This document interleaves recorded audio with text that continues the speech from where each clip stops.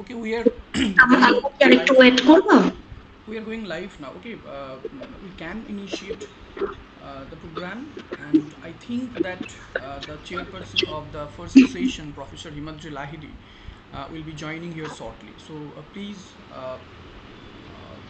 Moshumi madam, you just initiate the program. Okay. Sir, are you not properly audible? Please repeat it.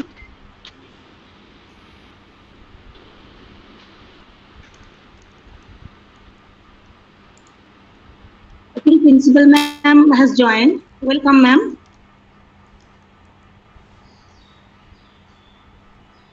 Moshumi madam, please just switch on the video.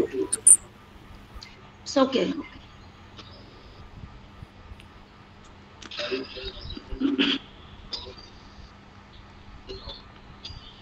Welcome, ma'am.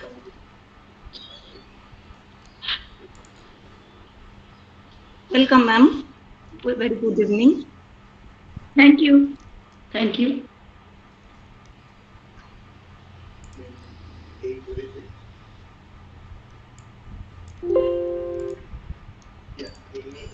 Moshumi madam, please initiate the program. Okay, sir will be joining shortly. Okay. Yes. Okay, sir. Now, a very good evening to all. Now, on behalf of Department of English, Kandi College, I, Moshmi Das, the head of the department, I'm pleased to announce that today we have arranged in the one-day international webinar in collaboration with IQAC of the institution, and the title of our webinar is The Dimensions of South Asian Literature, Exploring Science Fiction and Feminist Narratives. Now, at first, I'd like to invite Dr. Shoma Dotto, the head of the institution and chief patron of the webinar, to deliver welcome address to our honorable chairpersons and our eminent resource persons. So it's over to you, ma'am, principal ma'am. Thank you.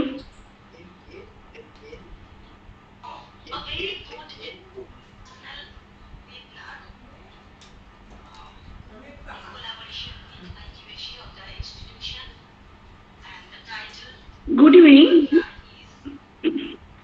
On behalf of Kandi College, Murshidabad, I, Dr. Shoma Datta, welcome you all to this one-day international webinar on dimensions of South Asian literature, exploring science fiction and feminist narratives, organized by the Department of English and IQAC of this college. It is a moment of extreme pleasure and pride for us to welcome honorable speakers who have graced us with their presence. Today we have with Dr. Sabia Hawk, Professor of English at Khulna University, Dr. Mridul Bordoloi, Professor of English at Dibrugarh University, and Dr. Suparna Banerjee, Associate Professor of English at Texas State University, as keynote speakers, and Dr. Himadri Lahiri, Professor of English at Netaji Open University and ex-professor of Bardhaman University, as the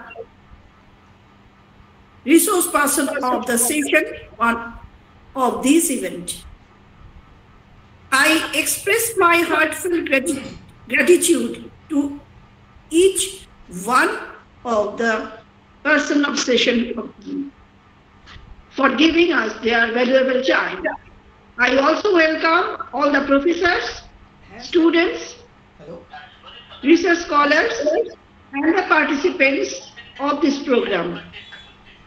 At last, but not the least, I specially welcome and thankful to Mrs. Moshuli Das, convener of this webinar, and the other faculty members of the Department of English, Kandi College, Murshidabad, and the members of IQAC who have worked hard to make this event a great success.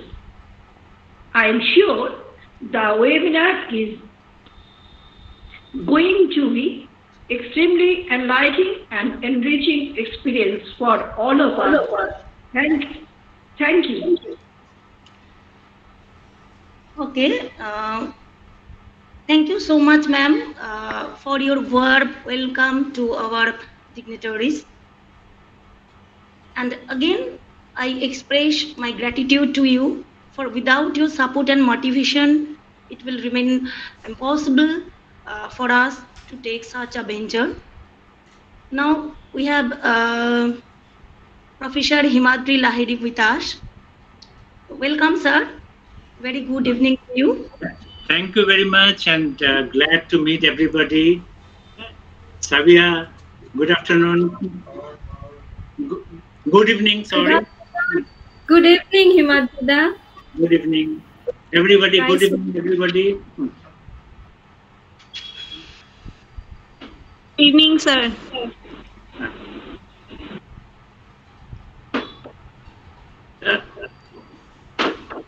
Totun, good evening from here. Professor Suparna Banerjee. Good evening. So, okay, we have divided the entire webinar into two sessions. In the first sessions, we have with us Dr. Himadri Lahiri, the ex-professor of Department of English of Burdwan University and Professor of English of Netaji Subhash Open University as the chairperson, honorable chairperson of the program. And it is, I'm very glad to inform you that he is the author of two famous books. The first one is Asia Travels, Pan-Asian Cultural Discourses and Diasporic Asian Literature in English. And another book written by Dr. Lahiri is Diaspora Theory and Transnationalism. Besides, he has many other publications in internationally reputed journals. So thank you, sir. And in this session, we have Professor Sabia Haq as the keynote speaker. She is from Khulna University, Department of English in Bangladesh, and she takes interest in theater, translation, women's writing, and post-colonial literature. Her latest publication is The Mughal Aviary, Women's Writing in Pre-Modern India. Right, ma'am? And she is also a member of International Ibsen Committee, and she has jointly edited Ibsen in the Decolonized South Asian Theatre. And she is the executive editor of Dead Metaphor, a bilingual literary magazine. And the title of her talk is Beyond Western Feminism, English Fiction by Bangladeshi Women. So I would like to hand over the session to our honorable chairperson, Dr. Himadri Lahiri. So over to you, sir.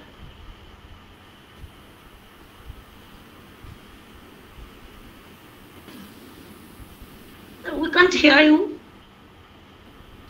Himadrida, you need to unmute yourself. I hope you can hear me right now.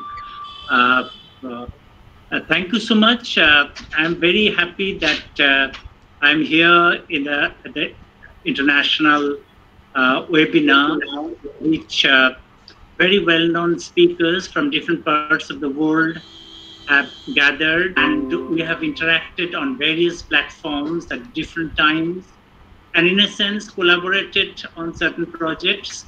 although not directly, not officially. I'm happy that Professor Shabia Haq is here. She has been introduced already, and she is well known, and it's a specialist, as you have already heard.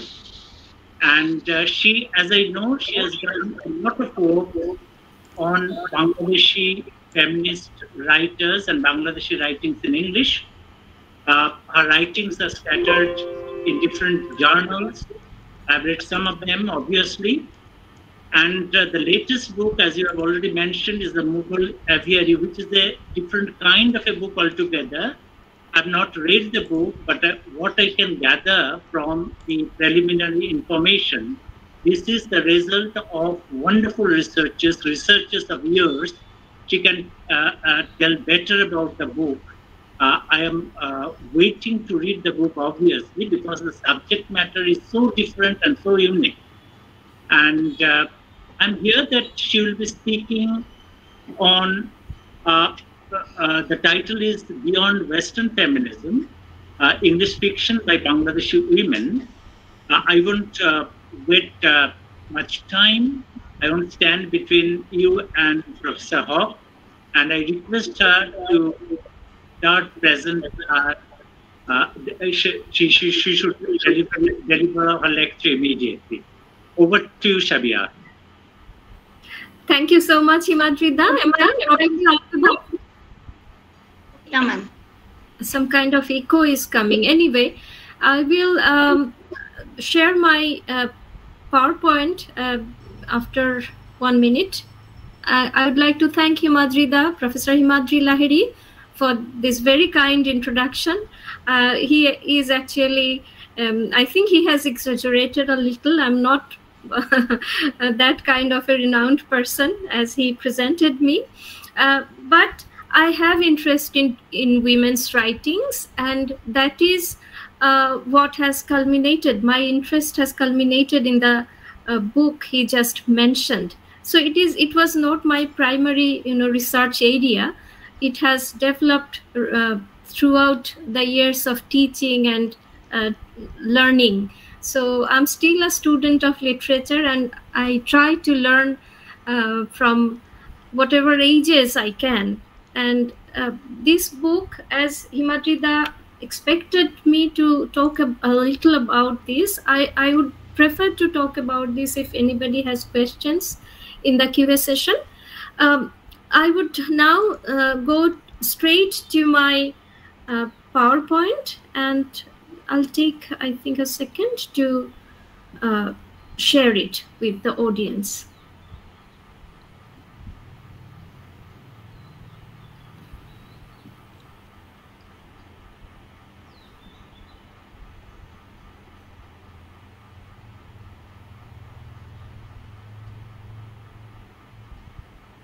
Do you see this? Not yet. Not yet. I'm not actually used to Google Meet much. It's coming, I think. Yes, it's there.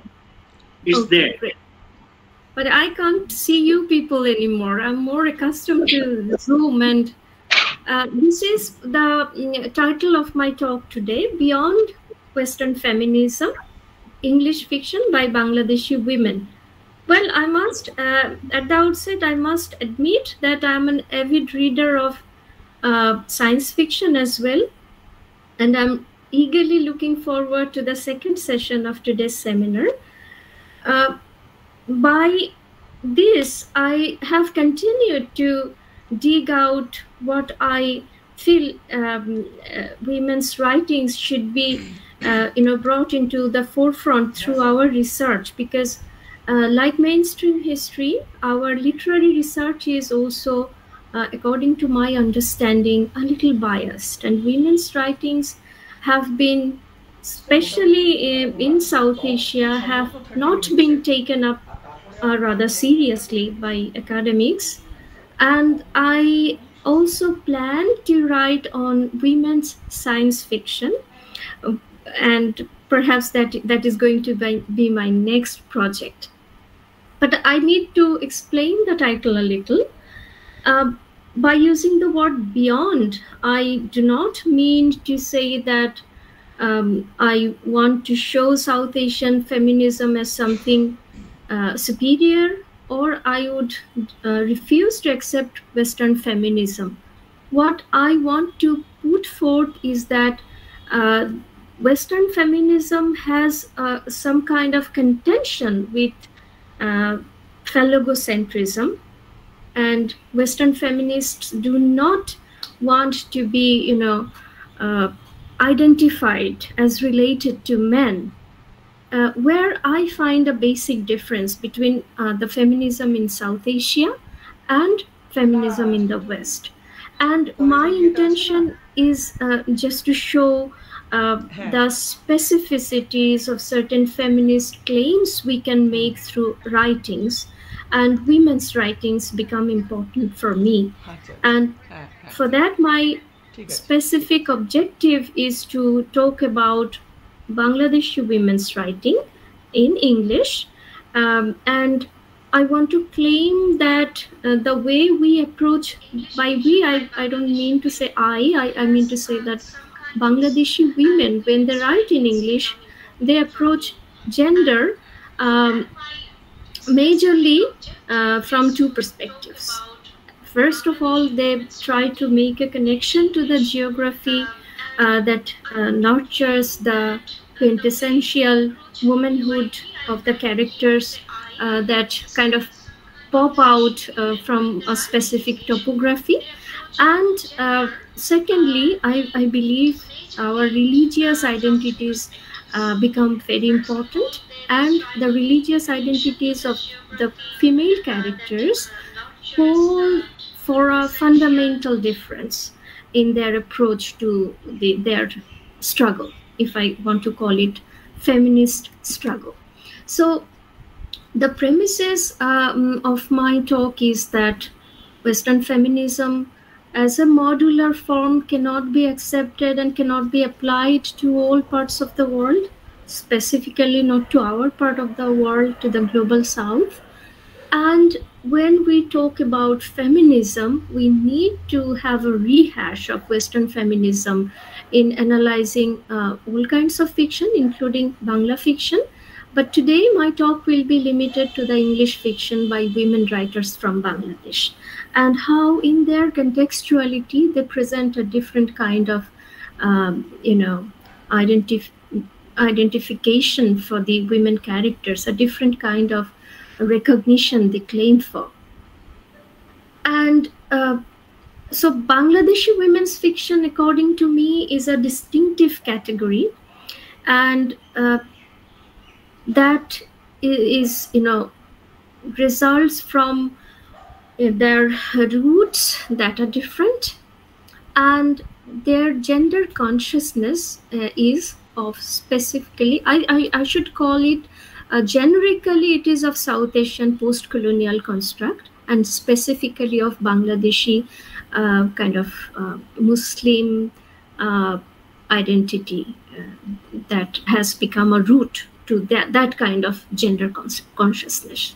And geographical and cultural nuances are obvious. When they use the language English, I would prefer to refer to Turil Moi's idea that English, which I have in a slide here, English as a male dominant, where the language prefers the maleness. So the use of English itself is a subversion of identity, according to me. And the colonial language is used to talk back to the empire, of course. So that is the basic idea I want to share with you today.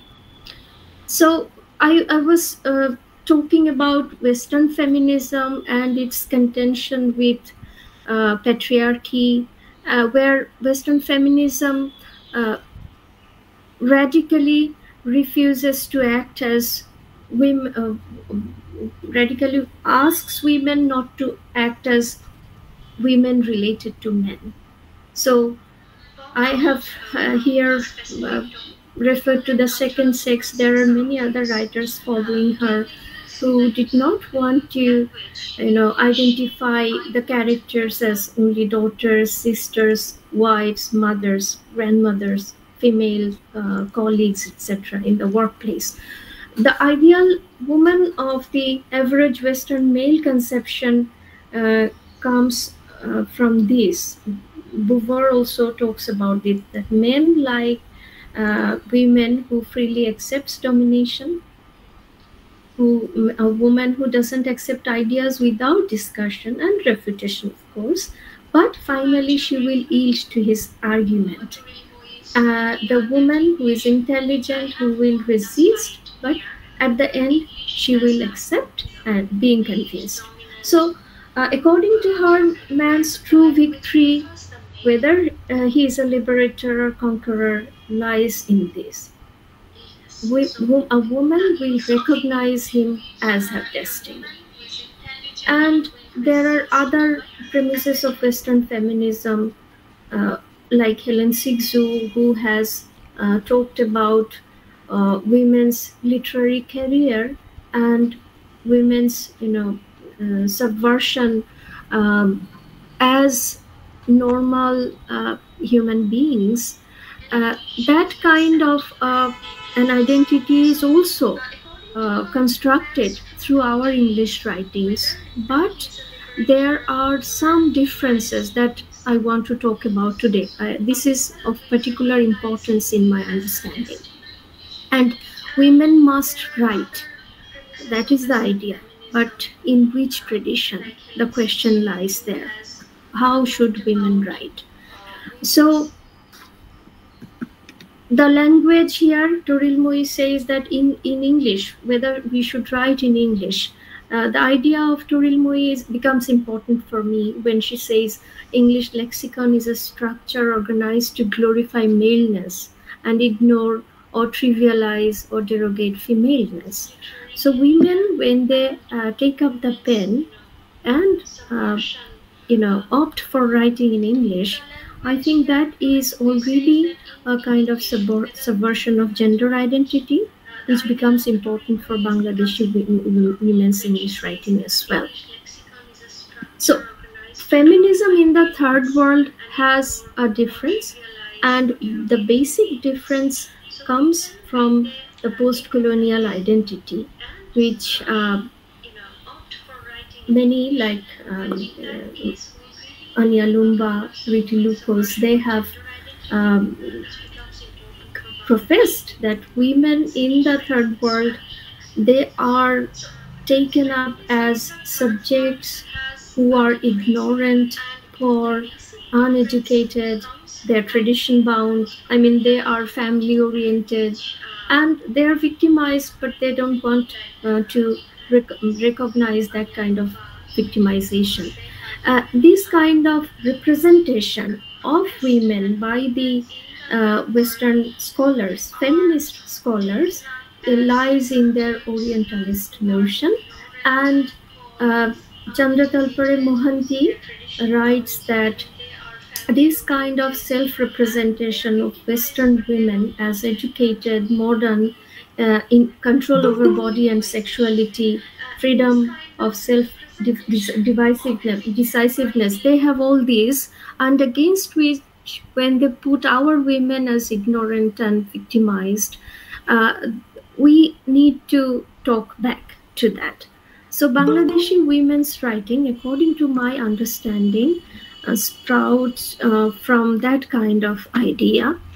And just to exemplify this, I have a short story by Nia Zaman at hand, which is a story about a widow, a grandma actually. When the story is presented, she has become a grandmother, and she has been widowed in her youth. Right after a few months of her marriage, she was widowed. Her husband was an officer under the British Lat Sahib. She went from this west side of Meghna. Meghna is around Chatpur, Kumilla. All these districts are on the west bank of Meghna, and she went to Delhi from this west bank of Meghna, and after her husband died, she had to come back to her parental house. This understanding of a woman in relation to the parental home is very important to me. So I think this story can be a representative of all the writings I'm going to refer to today. She is she is enjoying unyielding freedom and power even after she has been widowed. She is using all the traditional notions of a widow woman. She has enormous power because she is rich, her husband, and especially the necklace here is important because the necklace is gifted to her by her stepmother-in-law. This is important. She is not only loyal to her dead husband, she is also loyal to her stepmother-in-law, which becomes a source of her strength. And she is followed by men in the village. She does a lot of social charity, and she has become the Didima for all. So this woman, she finally dies. When she dies keeping her head high as the daughter of Khan Bahadur Abdul Matin Chaudhuri, who was the first Muslim graduate of Ampara. So this kind of identity that comes, the root of which is the family and the relations, social relations. This is what is the essence of our kind of feminism. This is not our weakness, this is our strength, according to my understanding of Bangladeshi feminism. So I would refer to these four writers. Niaz Zaman, who called herself an accidental feminist. And then I have on my list Tahmima Anam, who always preferred to write about women's issues, even though she was living far away from Bangladesh. She never lost concern for Bangladeshi women, and her feminist intentions are her overriding intentions, which she has declared in her interviews. And the third woman writer is Faiza Hasanat. She has a story collection titled The Birdcatcher and Other Stories. And here the fourth writer is Farah Ghaznavi, who also has a volume of short stories to her credit, and she calls herself an unrepentant idealist. Alongside these four women, if I have time, I will refer to a story by Shabnam Nadia, who is also an emerging writer. So Faiza Hasanat, Farah Ghaznavi, and others, they are emerging writers, but their writings are very, very strongly rooted into our kind of feminism. So the first novel I would refer to is Niaz Zaman's The Crooked Neem Tree, where Urdu-speaking Punjabi girl she is brought up in Dhaka, and she is curious about Bengali culture. She wants to read Rabindranath, she wants to hear Rabindra Sangeet, she is interested in Jainul Abedin's paintings, and she loves to identify herself as as a friend of the Bengalis. And her first lover was a non-Bengali, a Bihari young man who dies in the novel. And finally, in the wake of 1971, in the wake of the Liberation War, when her parents were moving to West Pakistan from the east, she opted to marry her Bengali classmate, and lover, and she decides to stay. So I think this is something very important, since I'm quite fond of Virginia Woolf's idea that a woman has no nation. Here, I think Nia Zaman subverts the notion that a woman does not only have a nation, she can choose which nation she would like to belong to. So this kind of category, women's category, was, according to me, it is missing in the Western feminism. And finally, when the protagonist's name is Seema, when finally her husband, her Bengali husband, finds out that she had a non-Bengali lover before their marriage, she is the one who says this, that yes, I loved him long ago, ages and ages ago, but you are my husband and I love you above everything in the world. I'm sorry I lost the baby, but someday we'll have another. There is a miscarriage towards the end of the novel, and this is the final word from the woman. So she opts to stay with a man, and she, this relation to the husband, it doesn't weaken her identity. It gives her the strength, and she finally is able to gather some agency. And then the second novel Nia Zaman presented is titled A Different Sita, where she has subverted the myth of Ramayana. Sita is not rescued by Rama. It is again a story about 1971, when the Liberation War was going on. This girl's name is Shabina, and Shabina's husband is taken by the Pakistani army. She goes to the army camp, and in exchange of her body, she rescues her husband. This is the story. So when Seema went to the camp, this is her final realization. Sorry, Saida. This is her realization. She feels that it is only in the fairy tales. Draupadi's saris, she is referring to Draupadi's sari here. Saris don't come off the women, and they are not saved. It doesn't really happen in real life. So in real life, what happens? The woman can emerge as a strong person who can rescue a man.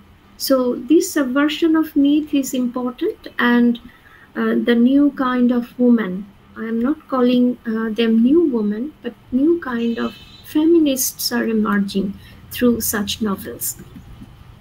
In the third novel, titled The Baromashi Tapes, we find a different kind of a female protagonist, a woman who is living in the village, not very educated. She is married to a man who goes abroad as a migrant worker to Malaysia or some other country. And there, the woman is living in the village, she is observing everything, and she redefines her identity through her days spent with her in-laws. This is some idea that through tradition one can emerge as an individual, and this woman actually does so. So she observes everything. She looks at the women working in the village as in the cooperatives, they're working together. She observes her sister-in-law who goes to the city to become a garments worker, and she understands that women need to be strong, and women have to stand up on their own and try to snatch their own rights. So this kind of realization, when it is coming from a specific class, I understand that Nia Zaman is trying to integrate the whole of Bangladesh through this. And these women's journeys become the journey of Bangladesh as a fledgling nation, right? from her birth in 1971. So the first story is around 1970. The second comes in 1971. The third one comes in the 1980s when Bangladeshi migrant workers were going, in huge numbers to Middle East and many other countries. So Nia Zaman is trying to capture that kind of historical development of women in Bangladesh. And my second author, Tahmima Anam, she starts from 1971.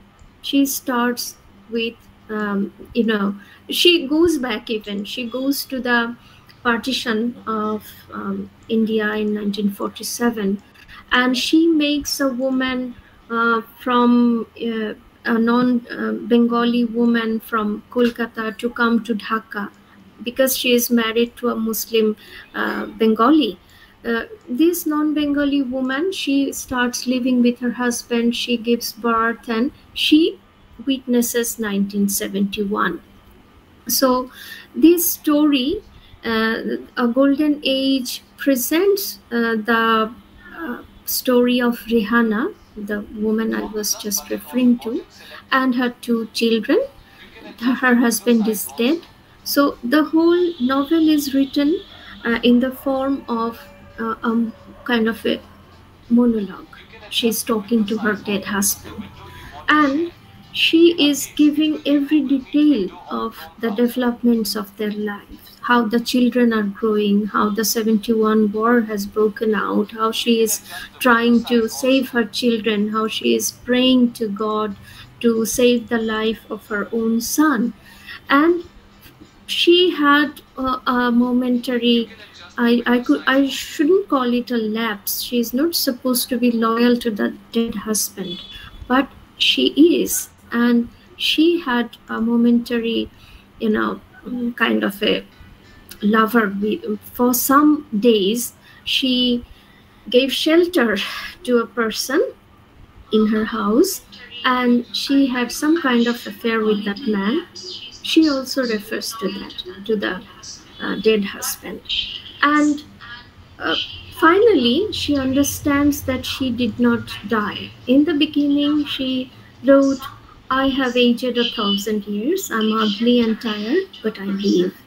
And finally, she doesn't say so. So her story becomes a story of rebirth, according to me. And she is happy towards the end. She says that my son has survived. I should be happy. And my daughter has not been raped. She has not been burned. So I should be, I'm the one of the privileged. I should be thankful. So from here, I think Anam emerges as a writer, and she ends up through the different phases in the Bengal trilogy. She ends up here with the bones of grace, when a woman is able to understand that environment of a third world country is important, and when she is going to Chittagong and observing the shipbreaking industry, she also comments on the the garbage that is coming from the West and causing environmental issues in a third world country like Bangladesh. So through her eyes, we can trace, through the eyes of this writer, we can trace the development of women's consciousness. And this consciousness never stops to relate itself to the men around it. And man-woman relationship comes to a mature phase here with this woman. She is saying towards the end, love for a man equal to a woman and working together, I had a periscope into life, the vast and intimate sadness of it for the first time, and that this is why I loved you, because even the worst of the world was there to be discovered together, shoulder to shoulder with you, my beloved stranger. She's writing this to Eliza Strong, an American boy she was in love with, though she did not marry him. So this understanding is also something that makes her fundamentally different from Siri Hustvedt or others who can write things like A Summer Without Men. These women never live without men, and their relation to men becomes their strength. And Tahmima Anam's latest novel, The Startup Wife, that has a few elements of science fiction in it. It is going into a completely new world. She has entered the world of global corporate tech world, which is dominated by men, taken by men, and women's merit, women's professionalism, women's scientific endeavors are exploited in this tech world, according to her. And she can, when she shows her protagonist marrying a British white and giving all her merits for having his claim on the the rewards. It is her merit through which her husband claims the rewards. She writes this: I gave him all the privilege in the world so that he could turn around and mess me up. This is, I feel, this is talking back to the empire.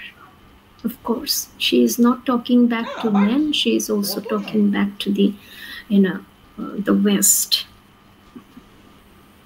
And I think we have some time, and I would refer to Faiza Hassanat. She has presented us a wonderful short story volume where she has given 8 different characters, including one transgender character.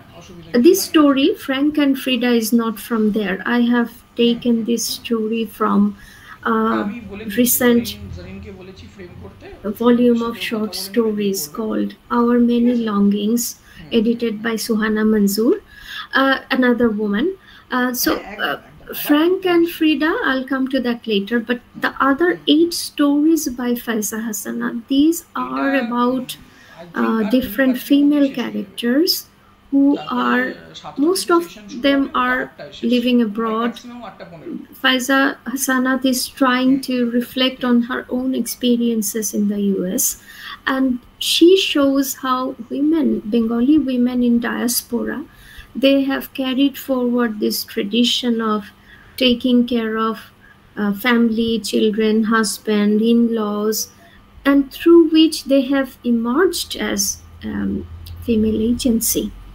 They have got their female agency. In this story, in this particular story, a Bangladeshi woman, Farida, she becomes Frida when she goes to the USA, and she becomes a wonder around her. There are many American white and black friends gather, and they wonder at Frida's kind. She doesn't have a baggage. She doesn't have a story to say. Here, with this reference, Hassanat is trying to refer to the typical stories women carry forward in the West when they leave their home, when they leave the third world. They carry this kind of story. In most of the cases, these stories are real stories. But how the West appreciates these stories, this is what she has realized. And Farida or Frida doesn't have such a story, but she becomes an enigmatic kind of character to her friends, and she's followed by them. So she becomes a leader according to the story. She is one who becomes an example, and she becomes an enigma. She is an entity that people wonder at. People want to be like her. And then I would move forward to Farah Ghuznavi. Farah Ghuznavi's women are also different. She doesn't want to present women as weak, meek, having no agency. Her women are different. She declared about it, and she said that she picked uncommon characters. And this story especially is again a story which presents a woman who is rooted in her family and patrilineal relationships. The lineage is her burden, and she knows that she cannot avoid it unless she becomes a professional, which is her struggle. And then she becomes her father did not like her paintings in her childhood. He burnt all her paintings one day, and that very day she decided that she would pursue her dreams. She never painted again, but she became a scholar. She got a scholarship for studying architecture. She came to Dhaka alone from Chittagong, and by remaining loyal to the tradition, she earned faith and she could live her own life. And finally, she becomes a master builder. She becomes somebody who her parents proudly referred to. This kind of emergence of a female is something that makes the story special to me. It is not a story of suffering, though it has a lot of suffering of other women characters, but this female, she has become a model for modern Bangladeshi women, and her kind of feminism is something that we can, in real life, we can witness in many women around us. So this kind of realistic presentation is what makes her different from others. But after all the discussions, I want to say that, is it like we have come far away from Western feminism? Are we fundamentally different from Western feminism? I think I don't claim that. I believe that we have kind of internalized Western feminism, but we have departed that as well. We have taken the good elements from Western feminism, and we have also blended our good elements from our tradition into that. And that kind of makes it different, special, and something specifically Bangladeshi. The last story, though I did not have the writer on the list, the last story, Eating Bone, is to kind of bring me to my conclusion. How we have, till now, we have carried the Western tradition. This story, Eating Bone, presents a woman who is unable to produce a child. She is not very pretty. So her husband is going to give her talak. She has understood that. And that day, when she is kind of sure that she is going to be divorced, she goes out to a restaurant. She buys a pack of fried chicken, roasted chicken, comes back to her apartment, and sitting on the bed naked, she starts eating the chicken, and she chews the bones. So her husband enters. Her husband comes to the door and looks at her awed, and she did not cook anything. So it reminds me of the tradition of Purabi Bosu's. There is a Bangla story, or Randhon, which was translated as Radha will not cook today. It has got some fame. So this woman, she did not cook anything for her husband, and she is eating the bones of the chicken when her husband enters. This story reminds me of an American story by Charlotte Gilman, The Yellow Wallpaper, in which Gilman presents a character who has psychic issues, and her husband, to avoid postpartum complexities, her husband locks her in a kind of room, nursery, away from her kids, away from the family. So this woman and Disha, the woman of eating bone, they become the same. So I think Shabnam Nadia tried to carry forward the Western tradition in this story too. And finally, I'd like to say that these writers have kind of used English language by decolonizing it, and they wanted to show that a woman's identity in relation to men is not a crisis, rather it was a strength. They made it their strength. They have presented local issues and also their global concerns through their writings. And as the Western feminists count us, the South Asian or the women from the third world, living an essentially truncated life, I think these writers have kind of talked back to that idea that no, our women do not essentially live a truncated life. We have our own agency, and we can express that through the language we speak. That is what I intended to talk about today. And now I think the time is for Dr. Lahiri. I would like to go back to you. Thank you so much. I hope you can hear me. Thank you, Sabia, for your wonderful presentation. And you have done justice to the title of your paper.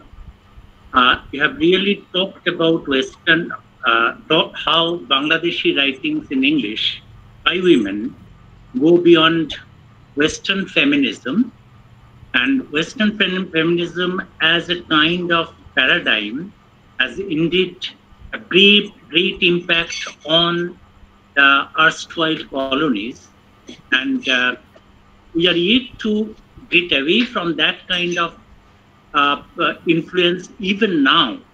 So it is a kind of a process through which the colonized women in particular, and colonized men as well, are trying to move away from our historical bindings, psychological bindings, and this is reflected in the presentation very well. The very word beyond is very important here in this particular context, because what Sabia has really underlined is that the trajectory of Bangladeshi feminism, as evident in Bangladeshi writings in English by women, Bangladeshi women, follows a different kind of a trajectory. You know that feminist struggles in a different way, in very specific ways. Now, in the first part of her presentation, she had made it clear that Bangladeshi women writers are trying to veer away from that overriding influence of the Western feminism. And here it is very important to remember that most of the writers who are writing in English, they belong to upper middle class people, upper middle class, and many of them in every country, you know, are even elitist. They know their language, the English language very well, and many of them have metropolitan experiences. And therefore, you see, these are reflected in their writings as well. So when these writings are analyzed, you see we probably find, if we go deeper into our analysis of the text, we might find some kind of ambivalence as well. I think that might be a very important area for further exploration in detailed study. I will request those who are listening to the lecture, to this particular lecture, will take note of that and follow Bangladeshi writings and South Asian writings from that point of view. So when Sabiha actually talks about specificity, he not only talked about geocultural specificity, but indeed talked about the location, the geographical location within the country, within Bangladesh itself, because there are many who belong to the rural Bangladesh. And therefore that is a heavy chunk, which also gets reflected in the writings of some of the women writers Sabiha has talked about.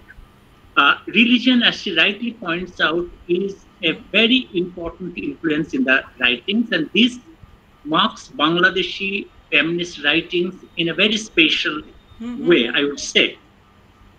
She has then followed four very important writers, but we can say that they are the emerging writers. They are writing right now, and they have the tradition behind them, and they have been influenced by them. You can easily remember Rokea's name. So Rokeya is a very important name which has inspired and motivated writers. And but Rokeya, the writers who are writing now, they also follow different kind of trajectories because they are located in different places, not only in Bangladesh but also in England and the US. So their representation is also colored by their own locations, their splits, their locational splits, their linguistic splits, etc. So the kind of writing that English has produced may be different from the kinds of writing Bengali writers, regional writers, Bengali writers are also producing. So that may be an interesting area for analysis and research for the students, the research scholars. Now, you see, I also find another very important area which we might keep in mind, and that is the generational aspect. When I said that these are the emerging writers, and even younger writers are coming up, so generational aspects are very much present there. And when we think about Tamina Anam's book, Brick Lane, for example, there is a mother figure, there is a daughter figure, and how their interests converge in one area, the freedom of women, but then they do not see eye to eye about every problem that they face. They have differences of opinion as well. So generational aspect is very important.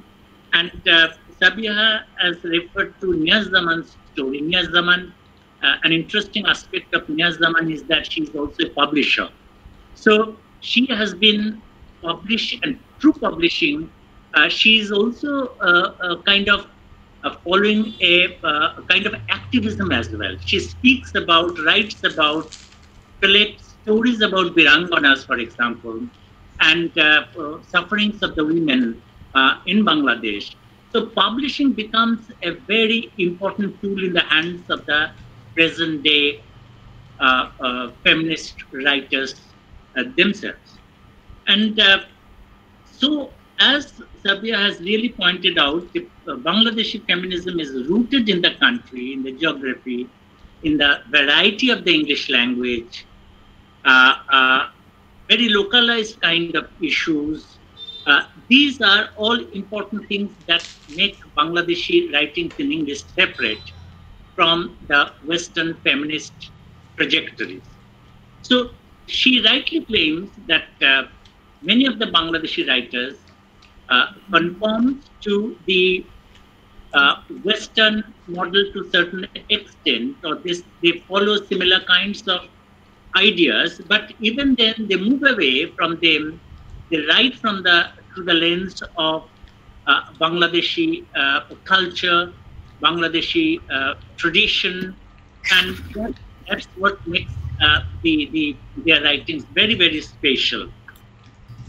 I think it's a very important presentation, and our students and our colleagues may be, I think, very much benefited by the presentation. And we have perhaps 5 minutes or so. If students or anybody else, those who are listening to the lecture, want to raise questions, they are most welcome. Or even if they want to offer their comments, they are very much welcome. So it's the floor is open. Anybody? Questions or comments?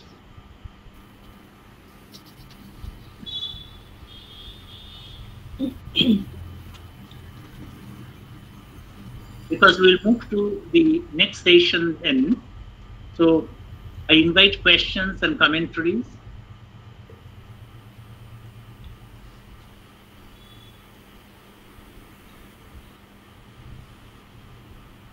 Are the students here? Himadrida, are the students here? I guess I don't see any students. Are they connected? Moushumi can probably say that. Actually, ma'am, in this platform, they're not joining. They're joining on YouTube link. I see. Okay. I tried to, since I knew that the students are the audience, so I tried to make it as simple as possible. I did not refer to Rukia or Rajsundari Devi or Mahacheta Devi, who have been great influences on these writers. And I kind of left all the theoretical aspects that I have in my talk, just because I wanted to simplify for the students. So it would be very nice if I get feedback from the students if they are interested and if they have any questions later. I'll be glad to address them. Sir, we have a very interesting kind of a picture of the Bangladeshi feminist movements and Bangladeshi feminist writing. That's really very good. So I appreciate this very much, because not always do we get that kind of a picture. Okay? So, so if there is no question, is there in chat box or anywhere? There is one question from a student, Orik Chakraborty.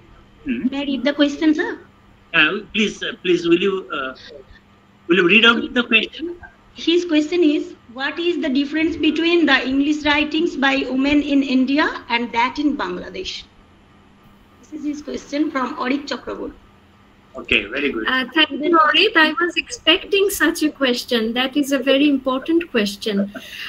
In fact, I wanted to refer to Anita Desai as well, whose writings I believe are not really much different from what Bangladeshi women have been writing. And Desai, as an important pioneer in this women's fiction in English, I think there is not really much difference in terms of geographical or cultural aspects, but in religious aspects, Bangladeshi women's writing are much different from what Indian women have been writing, like Arundhati Roy or Anita Desai have been writing in a different way. Bangladeshi women, it is particularly of importance. Religion is particularly of importance because, religion tells women, I know Hinduism also tells so, but in Islam, there is particular teaching that women must take care of their parents, their husband, their children. This kind of idea is kind of injected into women by patriarchy, by religion, and most of these women are, following that kind of tradition. That this is ordained by God that I should take care of my family. What's up? In good times, in in problematic times, whenever a woman is supposed to take care, and a woman is supposed to be responsible for children and adults as well. So this kind of idea is what makes it different, according to me. If I could give solid examples, it would become more, it would become clearer to the student. But right now, I don't want to focus on writings of Mahasheta, who has been a great influence, or Anita Desai, who are pioneers for our women. So my answer to this is, culturally, geographically, there is not much difference. But when you are following the religious traditions in the writings of these women, I find great difference. Thank you, Savia. Is it time for winding up this session? Yes, sir. We'd like to end the session here. Okay. Because the speaker of our second session has already joined. And okay. So, thank you, Savia. Then it has been a wonderful presentation, and we have gained. I personally gained, and had have a very clear picture of the Bangladeshi scene today. Yeah. Because we have heard about some of the writers, emerging writers, but not that we have read everybody. Really, we got privileged and engaged from her lecture, and your fine encapsulation, obviously. Thank you, Sabia, then, and I think we should wind up the session. Thanks to Kandi College as well, the organizers. Thank you again, ma'am. Thank you. And with this, we should end the session, the first session here. And now let us move to the second session of the webinar. We have already with us the eminent resource person, Professor Mridul Bordoloi, and from Dibrugarh University, Department of English. Hello, sir. Sir, good evening to you. Very good evening. Good evening, sir. Hello, sir. So nice to meet you. Thank you so much. We have Dr. Sabia Haq as the Honorable Chairperson. And good evening, ma'am. We speak something about Professor Mridul Bordoloi.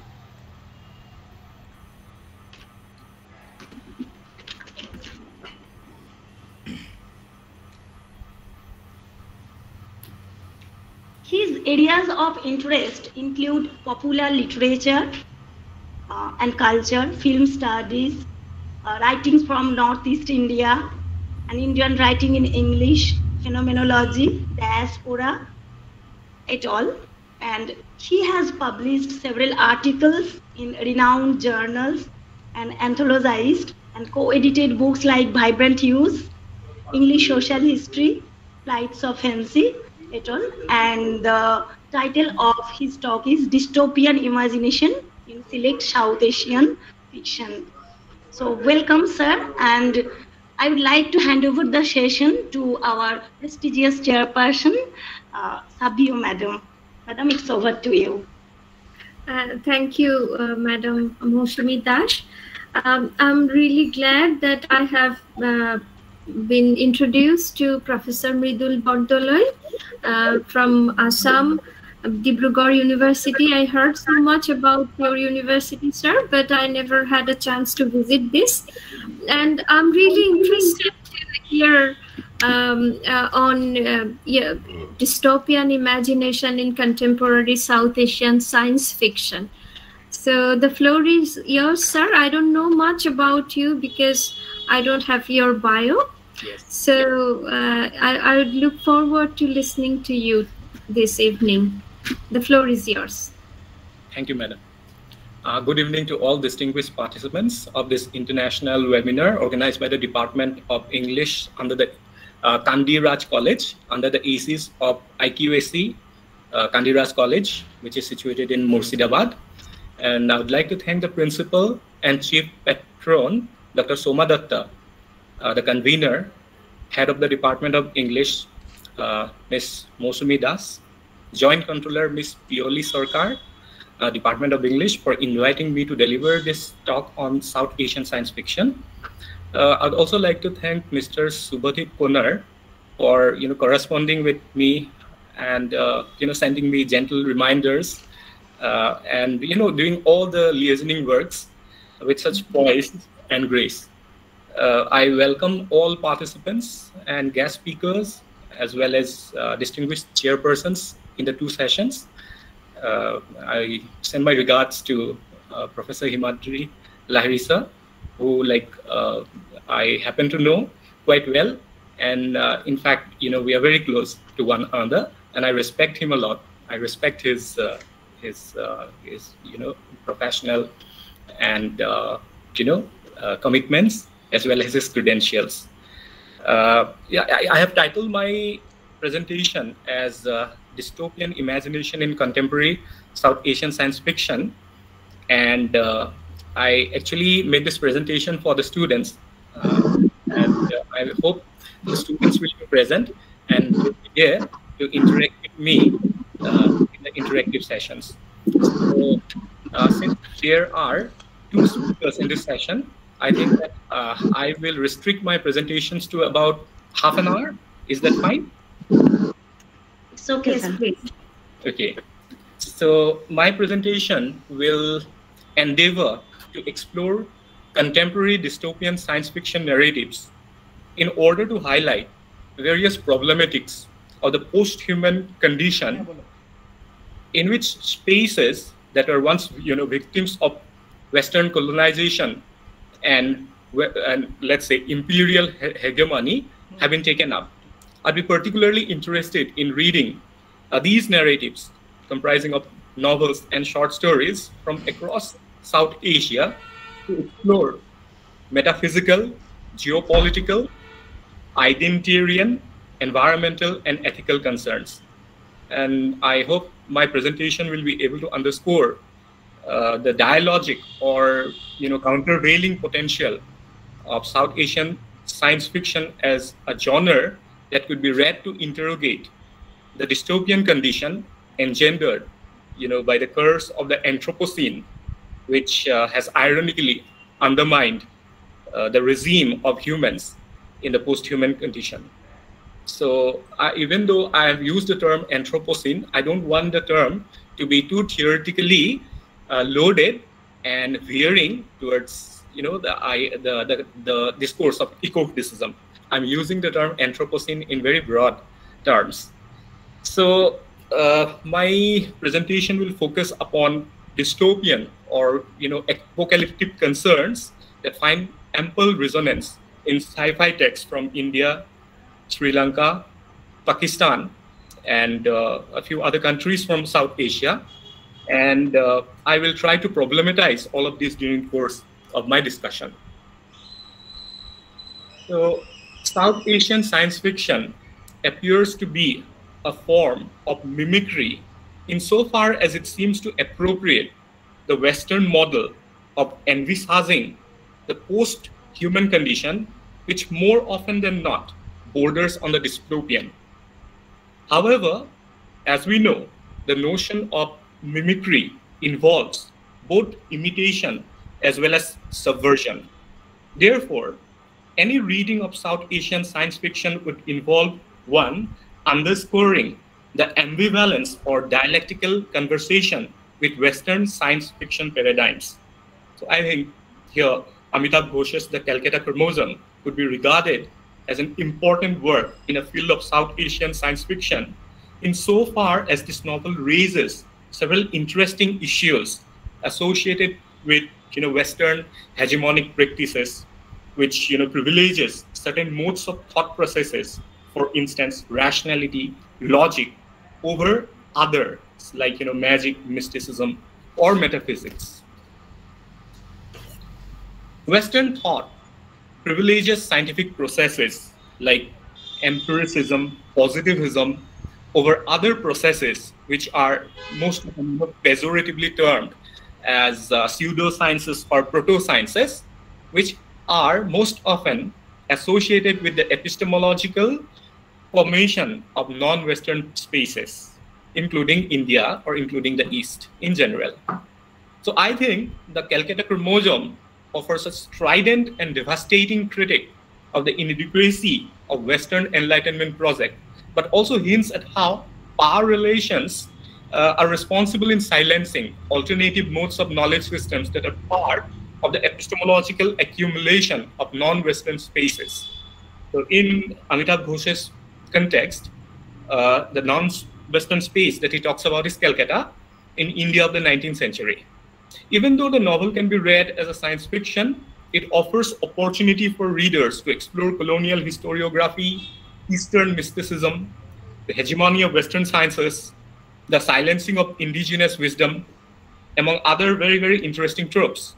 The novel is dystopian in the sense that it anticipates a world order governed by principles that are imbricated upon the philosophical notion of eternal return. I mean, that is a Nietzschean philosophical term, or in the Indian context, it is the cycle of reincarnation. Calcutta chromosome happens to be, a novel that is that has been rather researched extensively. I'll not like to delve deeper into it. The only reason that I mention this novel in passing is because I feel it's a science fiction emerging from South Asia that has not succumbed to appropriating the Western science fiction template. Rather, it seamlessly succeeds in incorporating colonial history, mysticism, the noir element, fantasy, and so forth to become a powerful historiographic metafiction that can be read from multiple trajectories. I think science fiction emerging from South Asia needs to have this defamiliarized dialogic character, marking its sharp line of departure from the Western sci-fi paradigms. And I think South Asia being a space that is situated in a global South and having a history that was very much affected by colonialism and imperialism, thereby resulting in Frederick Jamison's contention of, I quote, all third world literature being essentially national allegories. I mean, it needs to memorialize its past in its narrative, even if these narratives are situated in a future. Hence, I feel South Asian science fiction needs to carve an identity of its own, which marks up its difference. I'm using a word difference in the Derridan sense of the term, from a Western sci-fi model. Tarun K. Saint, in his introduction to that collective, Golan's book of South Asian science fiction, provides an important observation.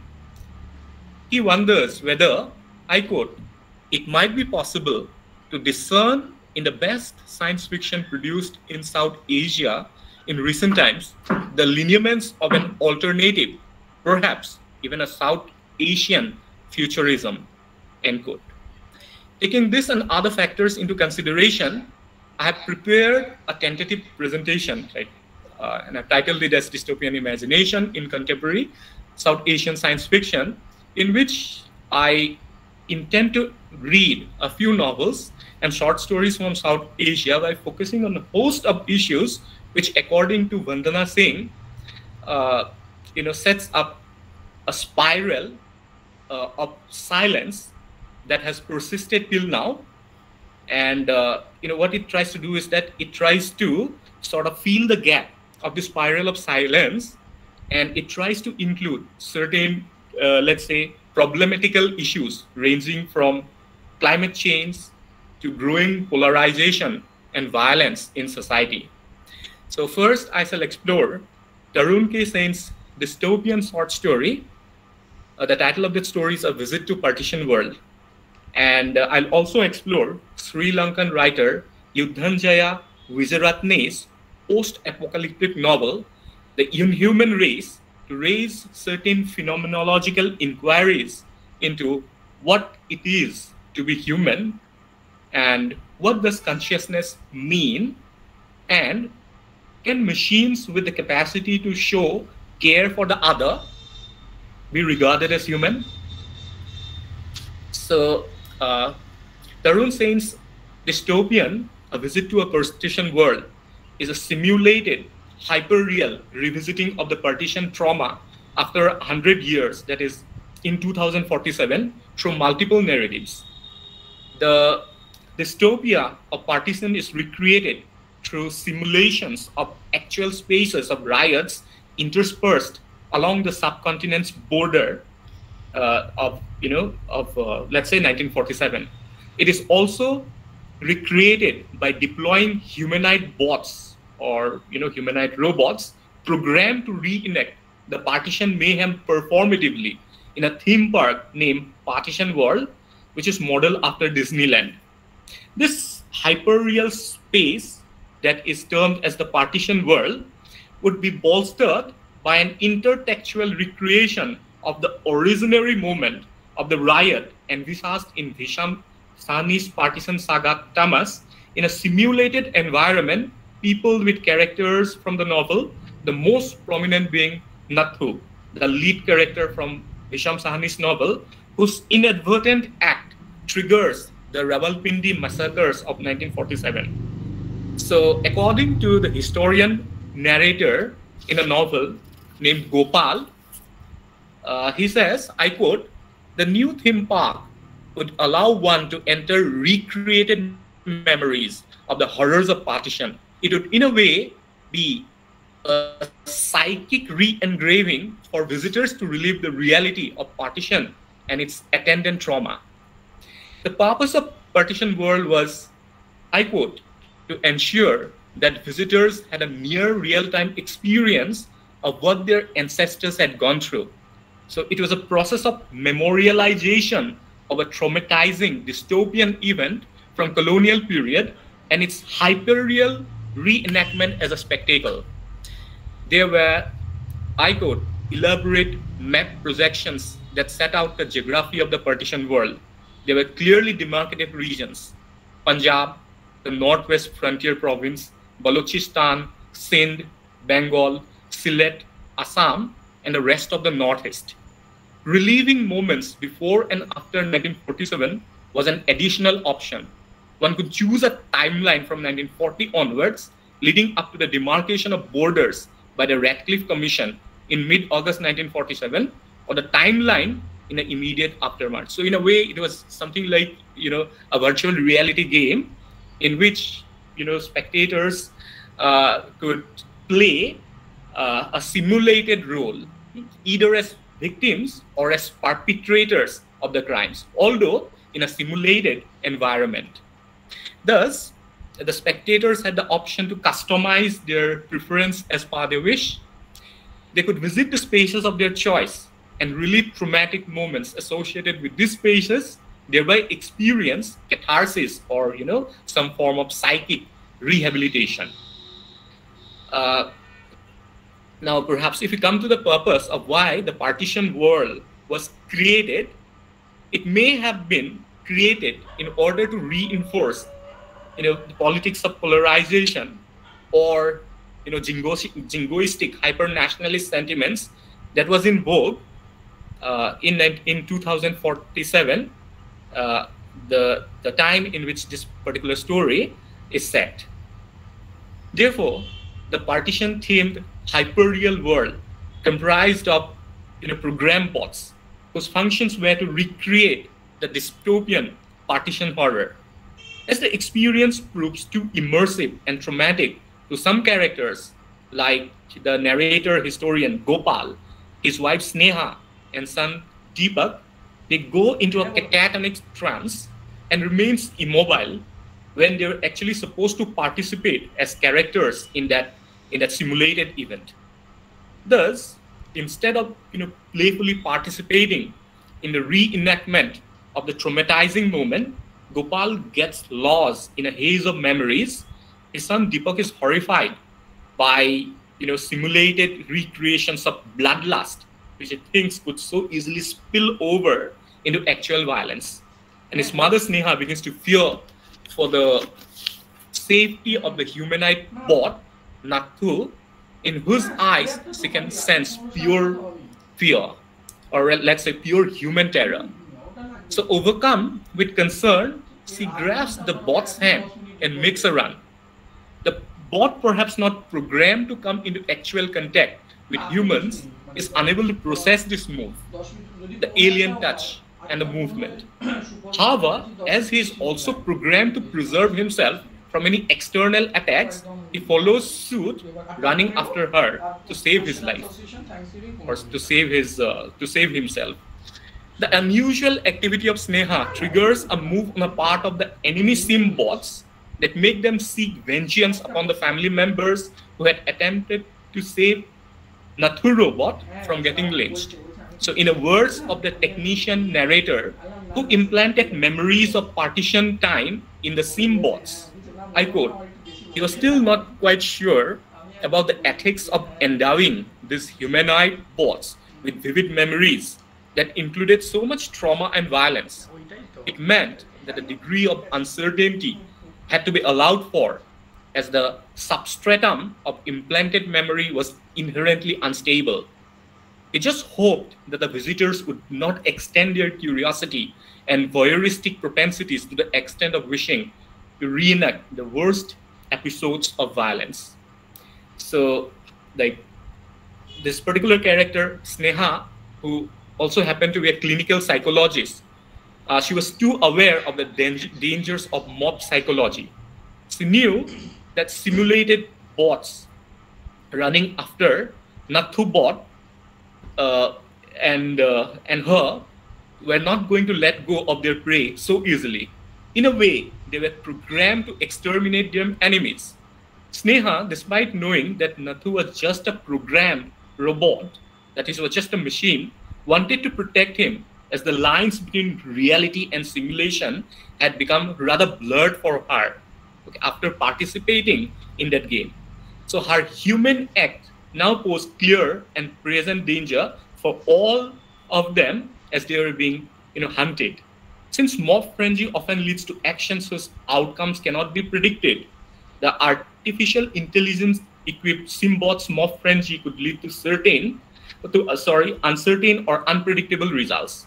As the mobs closed in on them, it was her son Deepak's presence of mind that averted a catastrophe from actually happening. There was every possibility of the three, that is Gopal, Sneha, and Deepak, becoming victims of bot lynching triggered by Sneha's inscrutable act. Deepak's pressing of the fail-safe button on his SIM pad freezes the bot's movement, thereby averting a disaster. However, Sneha, she feels that her act of protecting the robot, that is Nathu bot, was worth all the trouble, since she could see haptic emotions in the eyes of that robot. So extreme fear when it was being sent, or when it was being pursued by the enemies, as well as a note of gratitude, that is when he was on a point of being rescued by Sneha. So such manifestations of affect on the part of a Simbot was acquiring a dimension that went beyond programming. In a way, it perhaps suggested the possibility of bots acquiring the saliences of human, including real haptic emotions. So I think this particular idea of robots acquiring sentient characteristics and experiencing real human affective capacities is an issue increasingly being discussed and debated in studies centering around post-humanism. Even though the speech act theorist John Searle's article, Mind, Brains, and Programs, is skeptical about artificial intelligence-equipped robots acquiring phenomenological intention or consciousness like humans, and attempts to establish its veracity through his Chinese room experiment. There have also been, critics like Robert Abelson, Ned Block, John C. Marshall, who have tried to explore the possibilities of computational machines acquiring human behavior as well as consciousnesses. The discourse of post-humanism is seriously examining and exploring these possibilities. I think South Asian science fiction writers also seem to be interested in exploring this ethical problematic or dilemma, and it finds a very, very uncanny expression in Sri Lankan writer Yudhanjaya Wijeratne's novel, The Inhuman Race. So in this novel titled The Inhuman Race, we understand, or we get to know, that it is Sri Lanka in a post-apocalyptic period, and in the novel, there is an attempt to raise certain very, very important ethical issues concerning like what it is to be human, and problematizing the idea of humanity by raising certain queries like whether robots could be given the status human if they fulfill certain criteria and subsets supposed to be the particular preserve of humanity. So these philosophical questions are raised after a female robot begins to display the deepest human symptoms despite not being programmed to behave like one. So in a post-apocalyptic British colonized space that we identify as Sri Lanka of the distant future, the distinction between humans and robots had become rather blurred. So as we read chapter 1 to chapter 12, we encounter two teenage kids. So they are referred to as Silent Girl, and the boy is named the Pisa. They become fast friends and they stand by each other, foraging for food, defending themselves from their opponents, and eventually, getting exterminated by the state's security forces for alleged subversive behavior. The novel becomes interesting from chapter 13 onwards, as we get to know that these two kids were not actually humans, but artificial intelligence-equipped humanoid bots. The regime had deployed these, I quote, as guinea pigs to locate flaws in a Colombo war zone, end quote. And the software in some of them did not get updated or erased of old memories. So as an inquiry committee headed by Dr. Kushlani D. Almeida is constituted to look into the matter of this bot's presence in Kandi, which was, of course, off limits for non-humans, she finds certain characteristic traits in a silent girl bot, which appears very, very human.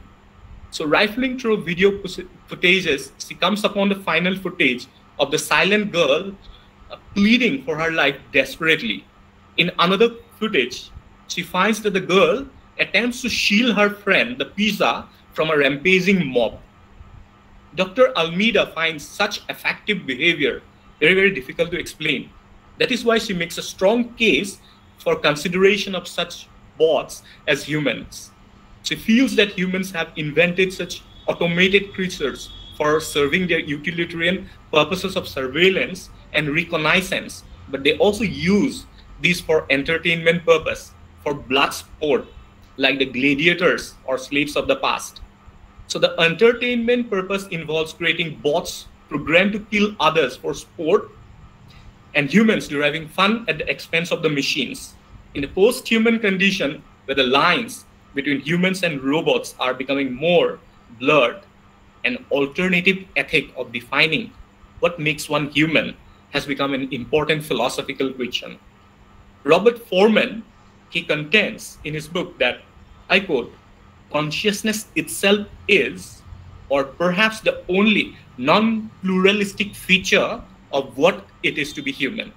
If that is the defining shibboleth of being human, I think Wijeratne's The Inhuman Race makes a strong case, a categorical imperative of sorts, for consciousness-equipped robots to be designated human, despite all arguments to the contrary. In the Anthropocene epoch, where there is increasing awareness about the pitfalls of the claims of modernity and attendant technological advancements, ironically turning human existence precarious, the ethics of humanity, including valorization of human emotions like love, care, responsibility, justice towards both human as well as non-human subject positions is very much needed.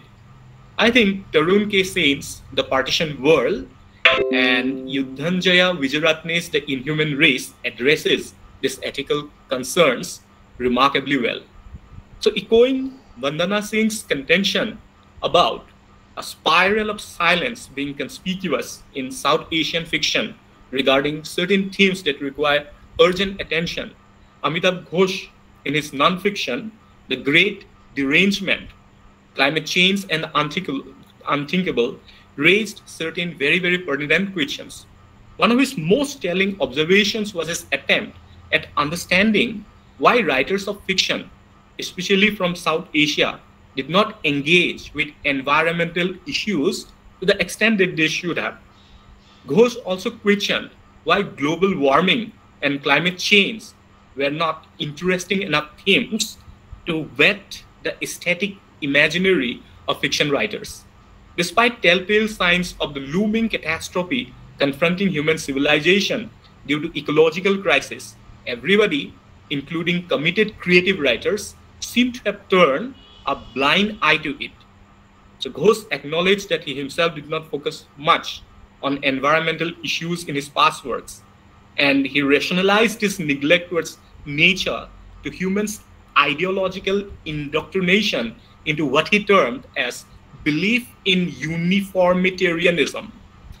This notion actually finds traction in Stephen Jay Gould's and theoretical distinction between what he termed as gradualism and catastrophism, so which are both antithetical schools of thought. And gradualism emphasizes on natural and slower process of change, while catastrophism underscores processes that were swift and cataclysmic, resulting in massive ruptures. So Ghosh's contention is that the culture of rationalization, which is very much compatible with the gradualist mentality, came to be endorsed by fiction writers insofar as it corresponded to banal, quotidian bourgeois everyday living. Therefore, realism came to be the defining shibboleth of fictional writing, and it went a long way in subsuming the improbable or the uncanny phenomenon of nature. The regime of the belief in gradualism came to be so deeply entrenched in modern human consciousness that catastrophic pronouncements about the impending environmental crisis in a form of global warming and climate change were till recently assumed to be nothing more than improbable apocalyptic pronunciations or let's say prognostications. And this particular idea finds resonance in a text that I'm going to explore next. This is Jayant B. Narlikar's short story, The Iceman Comet. Okay. So this story by the famous Indian astrophysicist who played an instrumental role in popularizing science fiction in India, examines the dystopian state of affairs which has been engendered by the curse of the Anthropocene. This futuristic story has a very, very uncanny premise, that is blitzing snowfall in the city of Mumbai. I mean, which is good enough to evoke extreme surprise, because nobody in their wildest, I think, imagination of dreams can expect snowfall in such a humid tropical city like Bombay. However, that is exactly what was predicted by an Indian climatologist, Professor Vasant Chitnis, a fictional character in the story, Iceman Comet. And he predicted that there would be snowfall in Bombay within 10 years. However, his prediction turns out a reality in just 5 years. The way in which the narrative explains how climate change was triggered by massive volcanic eruptions of Mount Vesuvius, which ejected particles into the atmosphere, thereby creating dust screens and absorbed or scattered sunlight will be understood by even common layman readers. I mean, if you can excuse the usages of this apparently pejorative term, layman. So Narlikar's contribution to science fiction genre rests on explanation of complicated scientific processes in very, very simple language and lexicon. So coming back to the story, the dust screens absorbing or scattering the sun's rays neutralized the intensity of sun's rays from falling in places where it had used to do as a natural process. It resulted in the mercury dipping to unbelievable degrees, thereby precipitating snowfall in Mumbai. So the story takes plots such as those adopting the denialist position through Professor Vasant Chitnis's remark that, I quote, scientific theory of ice age predictions will be found more in the unpublished pile of his papers. It was due to the scientific community's propensity to valorize the so-called objectivity of the peer review system, or plainly because of professional jealousy or rivalry. In such a scenario, Professor Chitnis was dismissed as a catastrophist, and they tried to suppress his findings. He had to water down his hypothesis, blur some predictions in order to get some of his ideas in print. So, despite climate change deniers, when the world becomes a freezing zone with half of the population killed by hypothermia, it is Professor Vasant's intervention through the operation codename Invasion of Indra by effective global warming, by sending many rockets to penetrate the dust screens and warming up the atmosphere, that the ice age that had set in begins to gradually thaw. So even though normalcy is restored and Mumbai is restored to its former tropical condition, Professor Vasant feels that the invasion of Indra would effect some kind of collateral damage. He can already perceive the artificial global warming melting polar snow caps and thereby unleashing tsunamis and cataclysmic floods in the near future. So this fear is what forms the discourse surrounding the Anthropocene in the present, and Jayant Narlikar's simple scientific simple science fiction narrative imagines the impending catastrophe in very, very lucid terms. So I'd like to conclude my discussion. I hope I'm not sort of encroaching on the other speaker's time. Is it okay? Can I? No, not that. We can conclude now. Okay. Yes. Yeah, I'll just conclude. So the concluding science fiction narrative that I'm going to take up is Pakistani writer Asif Aslam Farooqi's Urdu short story. The title of that story is Samandar Ki Chori, and which has been translated by Saeed Naqvi as Stealing the Sea. So in extending my discussion on the Anthropocene, when there are geopolitical factors that need to be taken into consideration, for instance, sharing or seizing of resources, both natural and artificial, and Farooqi's story hints at such a possibility, but without spelling it out in very clear terms. The story Samandar Ki Chori is a satirical, existentialist account of a sea being stolen without anyone's awareness. It's a speculative fiction on how the disappearance of a sea becomes the subject of intense discussion on the part of city dwellers in what is evidently Karachi in Pakistan. The subject of the sea's disappearance is taken up by people across race and across communities and class lines, producing a Babelian polyphonic conversation in which logical claims are subverted by credulous metaphysical claims. The scientific is counteracted by pseudoscience rhetoric. So several conspiracy theories abound with land grabbers, then bureaucrats, rulers, mullahs, etc. being separately held accountable for the stealing of the sea. The story raises some fundamental questions pertaining to the loss of ecological balance, loss of livelihood of fishermen, the street food vendors, etc. But it also shows clearly the lackadaisical attitude on part of the city's denizens, who are content more in memorializing the beach's disappearance through candlelit visuals, nostalgically recounting happier times when the sea was there, or participating in community prayers.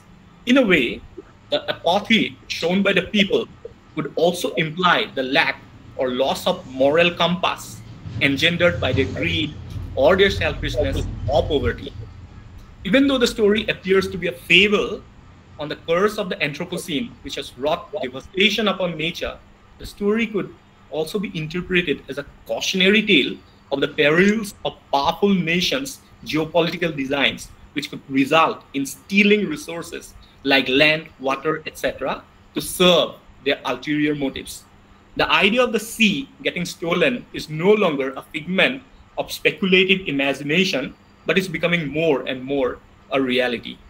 The construction of, for instance, captive dams in strategic places by powerful nations or conglomerates can actually make waters dry up completely in certain targeted spaces. So it will be tantamount to stealing the sea. Here, the fate of nations would depend on the power that it is able to exert physically, ideologically, or through strategic geopolitical alliance and counter-alliance. So biopower or bioterrorism can be pursued so subtly and surreptitiously that ordinary people's reactions would not perhaps be any different to the characters inhabiting Faruqi's narrative. This is a rather chilling notion that gets underscored in Asif Aslam Faruqi's Samundar Ki Chori. And to conclude my discussion, it can be said that South Asian science fiction is gaining traction, and it has been able to make its presence felt among readers and critics. A number of writers like Samit Basu, Bal Phonke, Vandana Singh, Rukmini Bhaya Nair, Manjula Padmanabhan, Anil Menon, Usman P. Malik, Bina Sa, Vajra Chandrasekhara, Sajat Patel, and many others are experimenting on the level of both form and content and coming out with very, very interesting stories. While adhering to the dominant Western template, they have also been able to curve their distinctive identity in terms of exploring issues that plague their own reason, attempting to tackle issues associated with their distinct spatiality. It can be said with certainty that science fiction narratives will dominate the creative imagination of South Asian writers with a spurt in technological advances. And I think the future of this genre appears to be very bright. Thank you.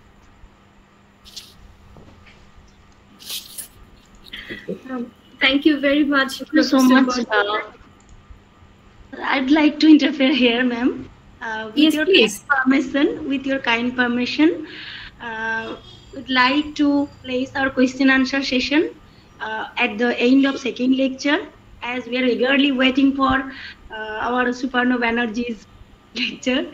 And please do the encapsulation of Bordoli sir's lecture at the end of Suparno sir's lecture. Sure, and I would ask you to say a few words about Professor Suparno Banerjee, because I was not given his bio as well. Yes, so please go on. Now, it's a great pleasure to me to greet Professor Suparno Banerjee, who is an associate professor from Texas State University Department of English, and he is the keynote speaker of our second session. Dr. Suparno Banerjee has specialization in science fiction, utopian and post-colonial studies. He is the author of Indian Science Fiction, Patterns, History and Hybridity. Apart from this, his scholarship has also appeared in many academic journals, including Science Fiction Studies, Journal of the Fantastic in the Arts, Extrapolation, and South Asian Popular Culture, and in such anthologies as science fiction, imperialism, and the third world, these orienting planets, racial representations of Asia in science fiction, the Routledge companion to cyberpunk culture, and science fiction in translation. And the title of his talk is Local, Global, and National, an examination of transmission and translation of Indian science fiction. So I would like to request you, madam, to hand over. I'm handing over the session to you. Professor Banerjee, I think the floor is yours. I have nothing to say at this moment. Please come forward and present your paper on local, global, and national, an examination of transmission and translation of Indian science fiction. Very much looking forward to listening to you. Thank you. Thank you for the wonderful introductions. And am I audible? Yes, sir. Yes, you are. So again, I thank all the organizers of this webinar for inviting me here to speak. And I also highly appreciate the insightful talks of my esteemed colleagues and chairpersons. My discussion differs a little bit from the previous ones in that mine does not really have any specific close textual analysis, but I'm rather taking an overall look at the way that I think, at least, the way Indian science fiction, I'm kind of focusing on that, and that's my primary area of interest, gets across the various borders, is read globally as well as locally and nationally, because I do see differences amongst all those things. And this paper emerges out of many of the issues that I noticed while writing the book, Indian Science Fiction Patterns, History of Hybridity, that came out in 2020. So it's kind of a continuation of an already existing project. I'm going to share a PowerPoint here just to refer to specific books so that we can have it in front of us.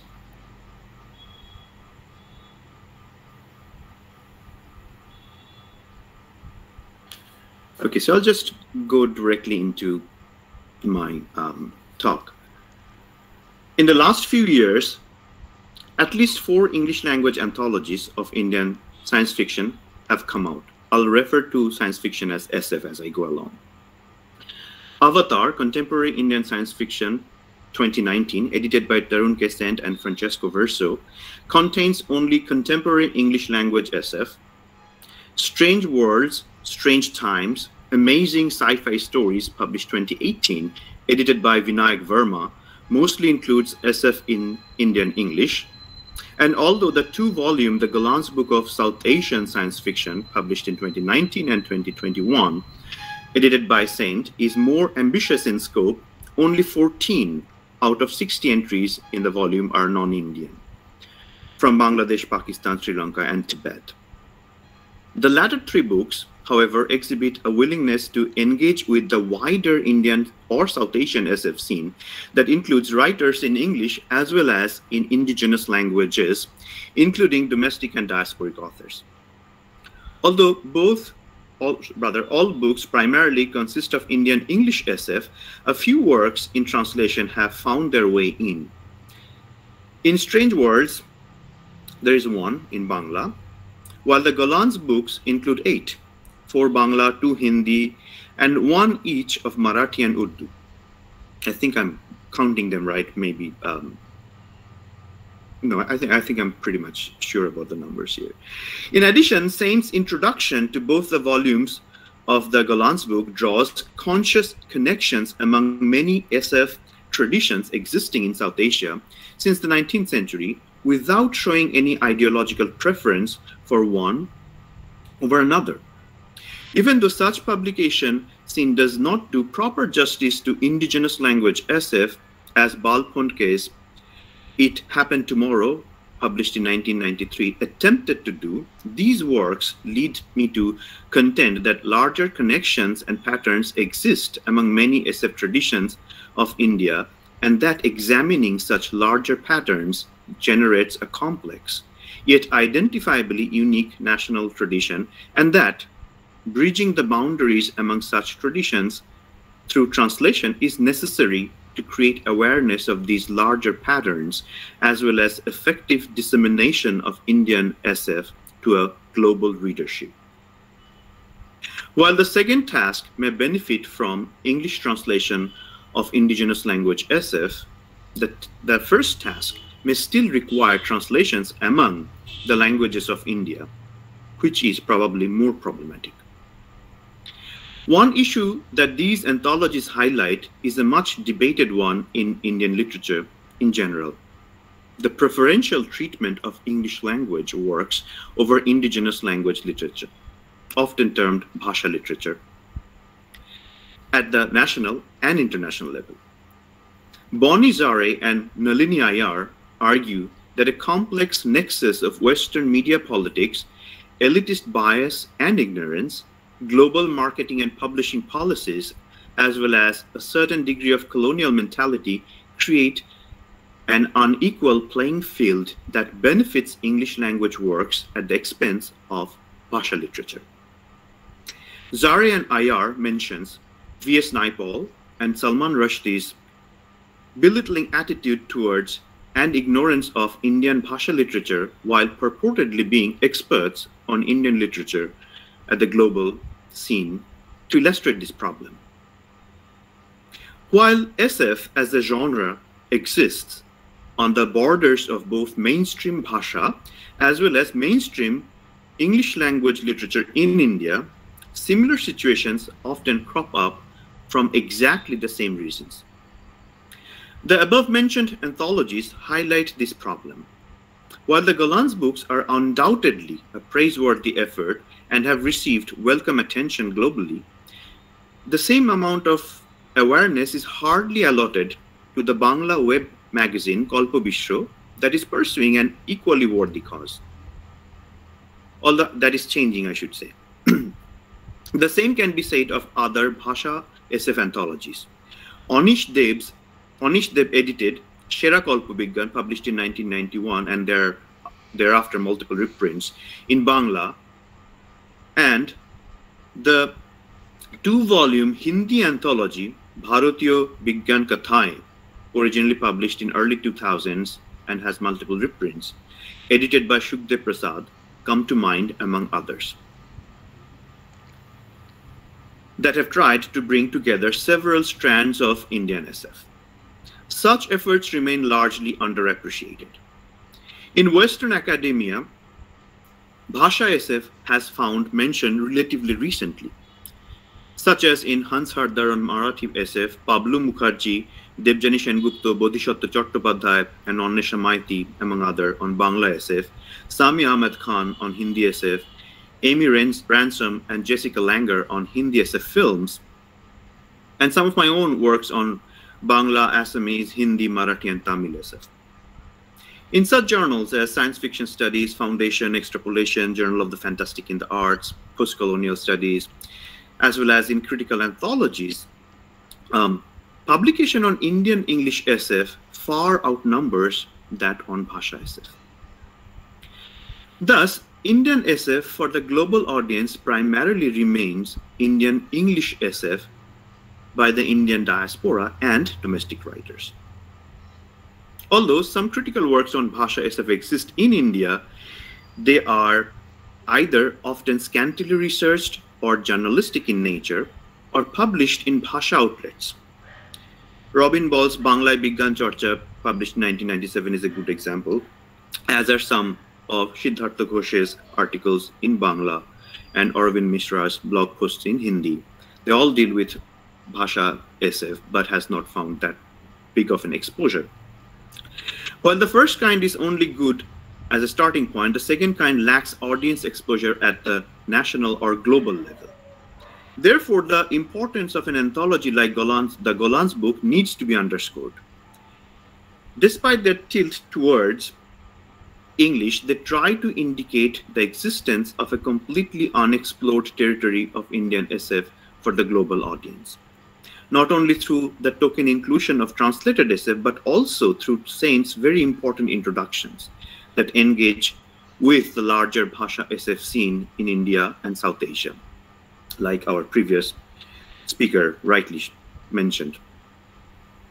In this context, I should clarify that these are not the only English translations of Bhasha SF. Others exist, but less readily available than these to the global reading public. The domestic publication scenario, though, is even more complex than it appears. In addition to the problems mentioned by Zare and IR, first language bias is an aspect that often gets overlooked. By first language, I denote either the language in which a work is originally published or the first language of the editor. Like the Golan's books focus on English language SF, the Bhasha anthologies mentioned above focus mostly on Bangla, the one edited by Deb, and Hindi, the one edited by Prasad. Even It Happened Tomorrow, which consisted mostly of translated works, shows a bias towards Marathi, the language of the editor Bal Pondke. Even my own investigations into science fiction, despite my conscious effort to be inclusive, are biased towards Bangla, my first language, and English, my second, and allot comparatively less space to other Indian languages. The same is largely true for the scholars mentioned above. Such first language bias seem not to stem only from linguistic attachment of the scholars, editors, or publishers, but also from the near impossibility of comparatively knowing every Bhasha literature scene in India. Thus, more publication, translation, and scholarship on individual Bhasha SF and its dissemination across linguistic lines is necessary. Maybe following the model of Sahitya Akademi's Encyclopedia of Indian Literature, a compendium work of Indian SF will be produced sometime soon. If English proves to be medium to serve such a purpose, so be it. Such works can then be translated into other Indian languages. In fact, National Book Trust has already engaged in such efforts, following which It Happened Tomorrow, the one that I mentioned earlier, was translated into other Indian languages such as Hindi and Bangla. The same has been done. So these are like It Happened Tomorrow and the cover of the Bangla translation of the same book. The same has been done with A.K. Ramanujan and edited Folk Tales of India in 1998, and more recently, in 2021, Arvind Mishra's Hindi language SF has been published in English as The Space Cuckoo and Other Stories to surmount the language barrier. And Sukarna Dotto's English language SF went in the other direction earlier for easy accessibility to Hindi readers, as did Lakshminandan Bora's Assamese science fiction. So these things are being done. It's not like that they have not been done. In this context, I again highlight India's linguistic diversity and the problems any concept of Indian literature creates. Sahitya Akademi recognizes 24 languages for reasons of their significance in literature. Among them are Assamese, Bengali, Bodo, Dogri, English, Gujarati, Hindi, Kannada, Kashmiri, Konkani, Maithili, Malayalam, Manipuri, Marathi, Nepali, Oriya, Punjabi, Rajasthani, Sanskrit, Santali, Sindhi, Tamil, Telugu, and Urdu. And many of these actually have science fiction traditions. The presence of this diversity is nothing short of staggering. It is quite understandable why the very concept of national literature, as sometimes understood in the West, is problematic when applied to India. However, there is always a tendency to homogenize this multiplicity into the concept of unity in diversity. As Omyo Deb argues, Such an approach underlies the motto of Sahitya Academy: Indian literature is one, though written in many languages. This perspective, though, is opposed by scholars who argue that a country where so many languages coexist should be understood as a country with literatures in the plural. Dave argues for a better understanding of the differences that exist between the literatures and cultures of India and the prioritization of their cultural independence. Citing Guru Bhagat Singh's concept of differential multilogue, Dave argues for a system in which literary conversation happens from multiple angles and in a non-centralized manner.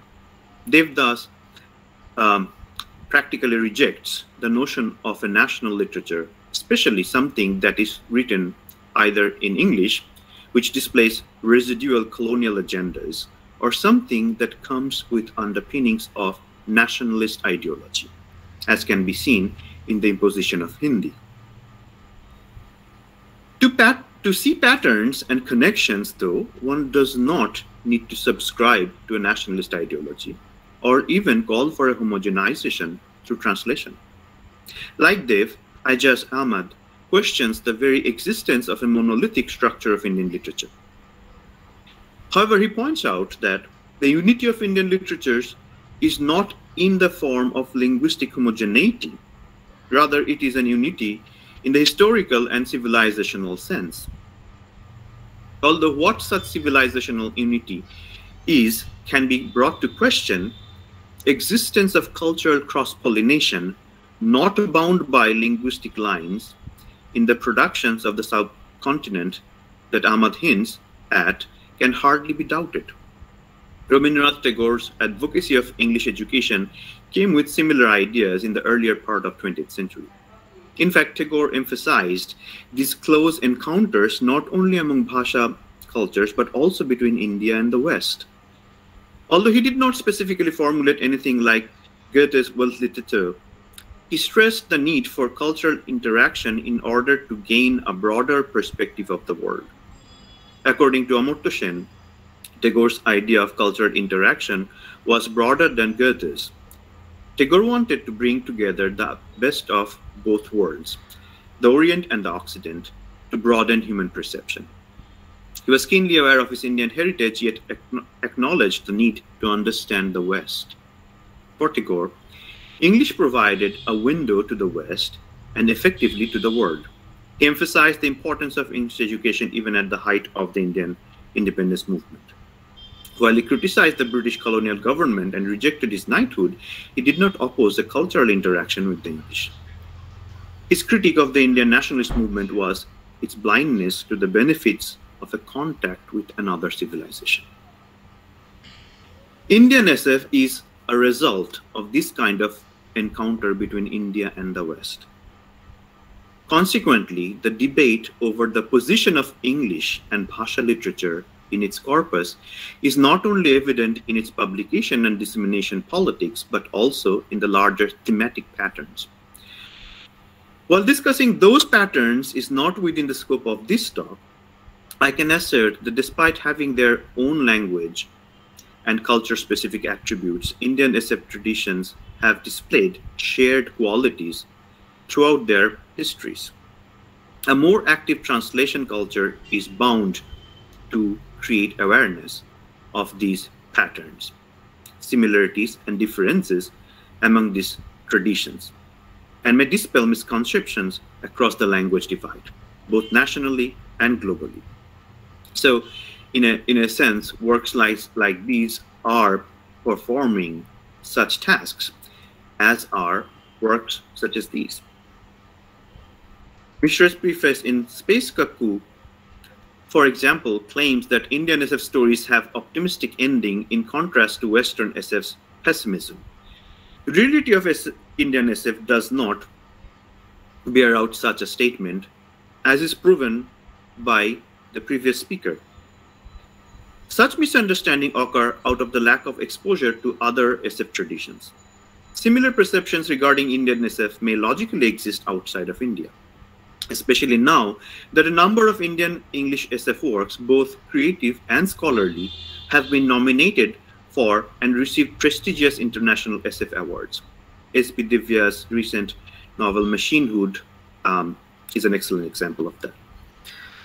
However, like Mishra's and Saint's efforts to translate Bhasha SF into English, other initiatives such as Kalpo Bishwa's inclusion of a number of English translations of Bangla SF in their bilingual annual Puja Varshiki issue, translating Hindi SF into Bangla in Mrittur Devota O Onnannu in 2022, and inclusion of translated SF in the Bangla anthology of SF written by Indian women, Konkabuti Kalpobigyan Lekhenni, edited by Onkita, Yashodhara Rai Chaudhary, and Deep Ghosh, published 2021, is laudable, as is the series of books on Tamil pulp fiction, including SF, translated into English, published by Luft. Recent trend in scholarship on Indian SF is also notable in this regard. The last couple of years have seen publication of 4 book-length studies and at least 1 anthology of critical works on Indian SF. Here we start seeing some changes in the scenario. Ritik Bhattacharjee and Shweta Khilnani's anthology, Science Fiction in India 2022, contains essays mostly on Indian English SF, but also a few on Bhasha SF. Sami Ahmed Khan's Star Warriors of the Modern Raj, published 2021, is focused on Indian English SF. Urvashi Kuad's Science Fiction and Indian Women Writers, published 21, mainly discusses English SF, but with some account of Hindi SF. Pablo Upamanyu Mukherjee's Final Frontiers, published 2020, is primarily focused on Bengali SF while briefly touching upon some English language SF.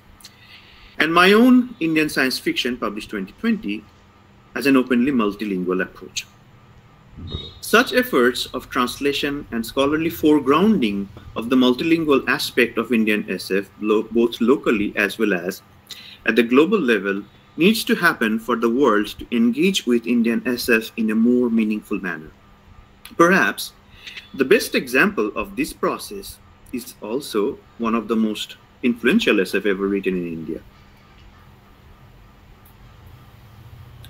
Originally published in 1905 in English, Rokeya Shekhawat Hussein's Feminist Utopia, Sultana's Dream, was translated into Bangla by the author herself in 1922, and again recently included in Konkabuti, the one that I referred to.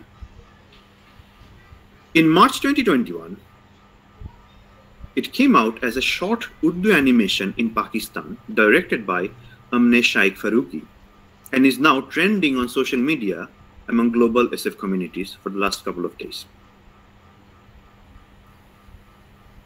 So that's a great example of how we can see Indian SF transcend national and language barriers. However, we also need to be wary of the problem of representation, especially when transmitting locally specific values as a national marker to a global audience. A recent social media debate regarding an upcoming book of Indian English SF targeted at the Western audience comes to mind. The issue was not the stories, but the cover of the book, which showed Goddess Kali in a robotic guise with the name of the book written in Bangla script along with English. I became aware of the debate fairly recently, so did not participate in it. The main point of the controversy was whether associating Indian SF, which is supposed to look to the future, with its mythical and Orientalist past is justified. So that's a valid question, but answering such a question is not necessarily simple. There is no doubt that transmission and translation of Indian SF should not feed the appetites for already established stereotypes, in this case, religion and myth. Yet we cannot disregard that fact that a considerable number of Indian SF still engages with imageries and imagination that has given rise to such stereotypes. Thus, such activities as editing and publication of Indian science fiction and translation and transmission of those things happen on a fraught ground that needs to be negotiated very carefully. Hopefully, such controversies as this one will be limited only to the more peripheral matters as book covers and will not affect what is inside. Thank you.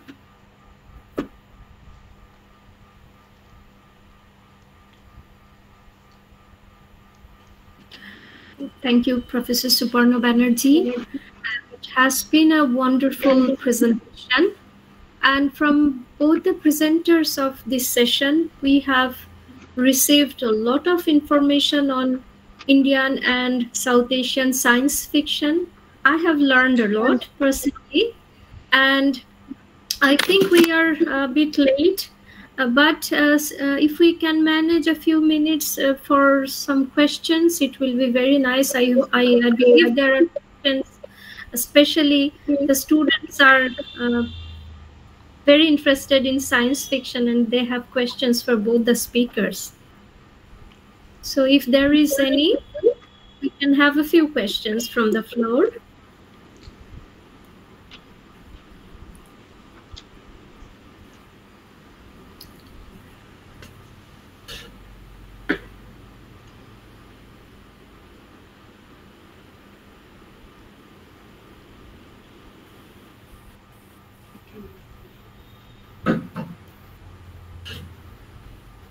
May I ask a question? Yes, please. Sir, Lahiri.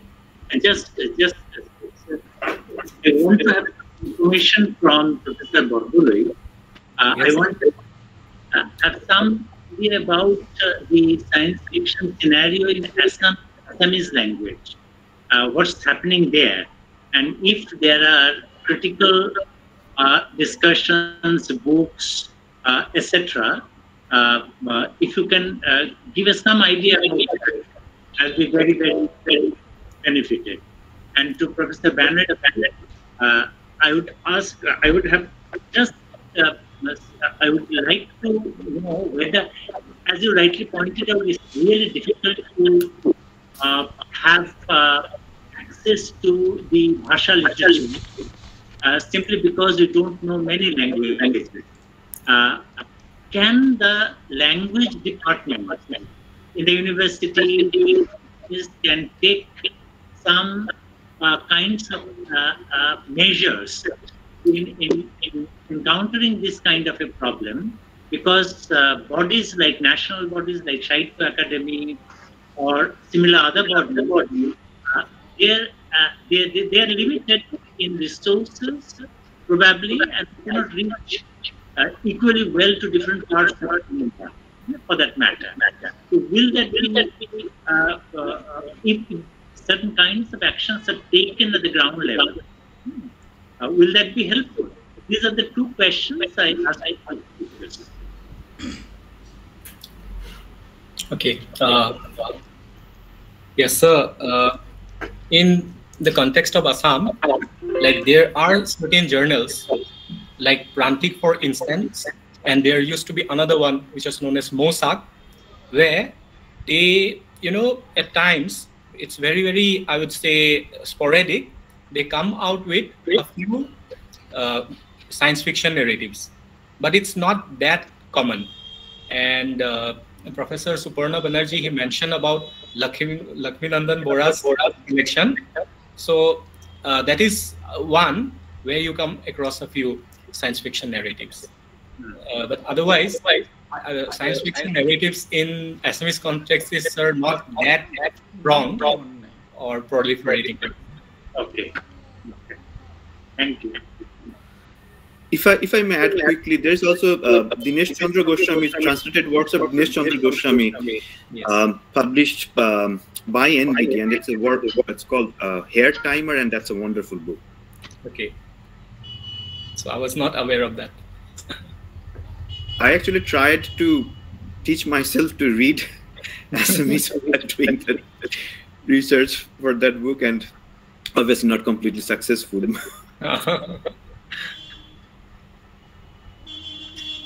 So may I go ahead and answer Professor Lahiri's question? Please, Professor Banerjee, go ahead. We are running behind of time. And so I think any sort of help at any level will be really useful in this context of learning about the various science fictional traditions in India. And you probably are in a better or maybe Professor Bordley are in a better position to say about what's going on in the Indian academic context. But I think recently there has been quite a lot of effort that I talked about regarding translation, and many of these magazines and journals and publication houses are showing interest in engaging in translation.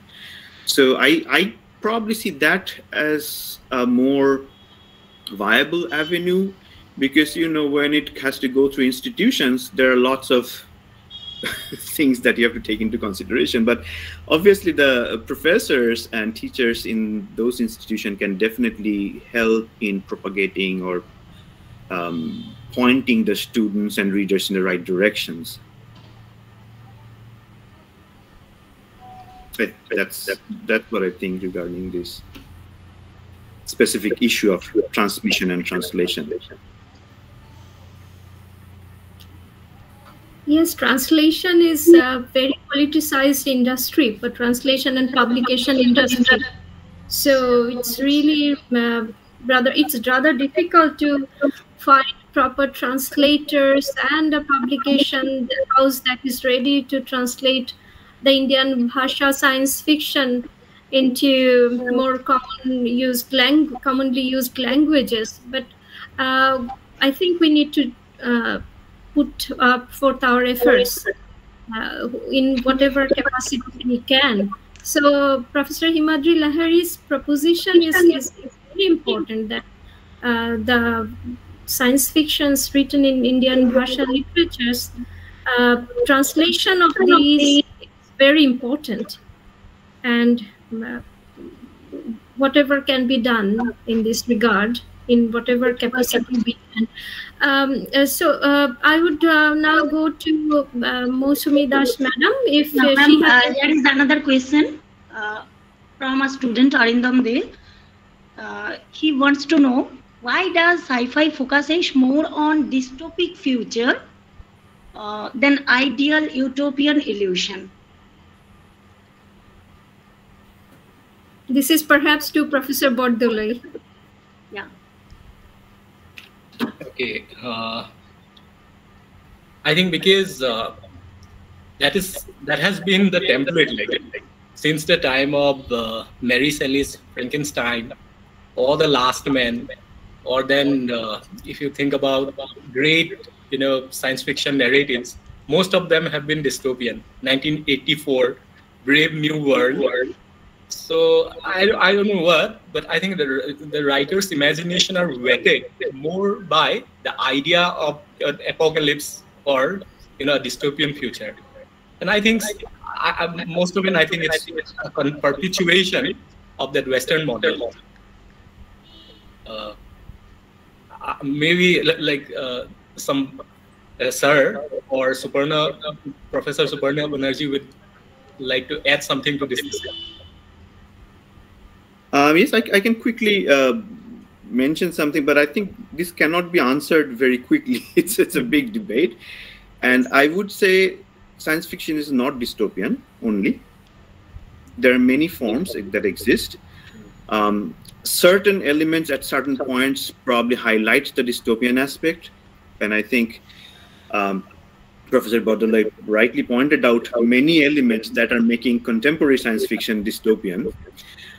There are others that often leads towards the dystopian imagination, but we have had utopian science fiction, again, depending on where this is happening, where the science fiction works are coming out of. I briefly mentioned Sultana's Dream earlier. There are lots of utopian writing that came out in the middle of the 20th century in the Western traditions, is in Ursula Le Guin's works. I would also say Samuel Delaney's works often deal with this sort of imagination. Vandana Singh's, many of Vandana Singh's works, I do see a certain strands of utopianism, not in the classical sense, but utopianism. But then you have like great communist utopias, like in Ivan Yefremov's Andromeda, or Rahul Sankritan's 22%. So it's not one thing. There are many aspects that science fiction deals with, but I think specific times and social, environmental, and other elements make works dystopian. But to get into those, I think we need a lot more, maybe a completely different session or a webinar, perhaps. Exactly. There are socio-economic realities which the writers write, and perhaps the dystopia arises from the social realities, especially in South Asia. When you don't have, proper food, you can always imagine a space where there will be a lot of food, but the human beings are not able to eat. So this kind of imagination may work in that sense, because in reality you don't have food. But I have a specific question for both of you, since you have mentioned Ruqya Sakhawat's Sultana's Dream, and since then I have been referred to Konkaboti Kalpabigyan Lekheni. Why do you think there is a huge gap in women's science fiction, especially in Bengal? What can be the reason?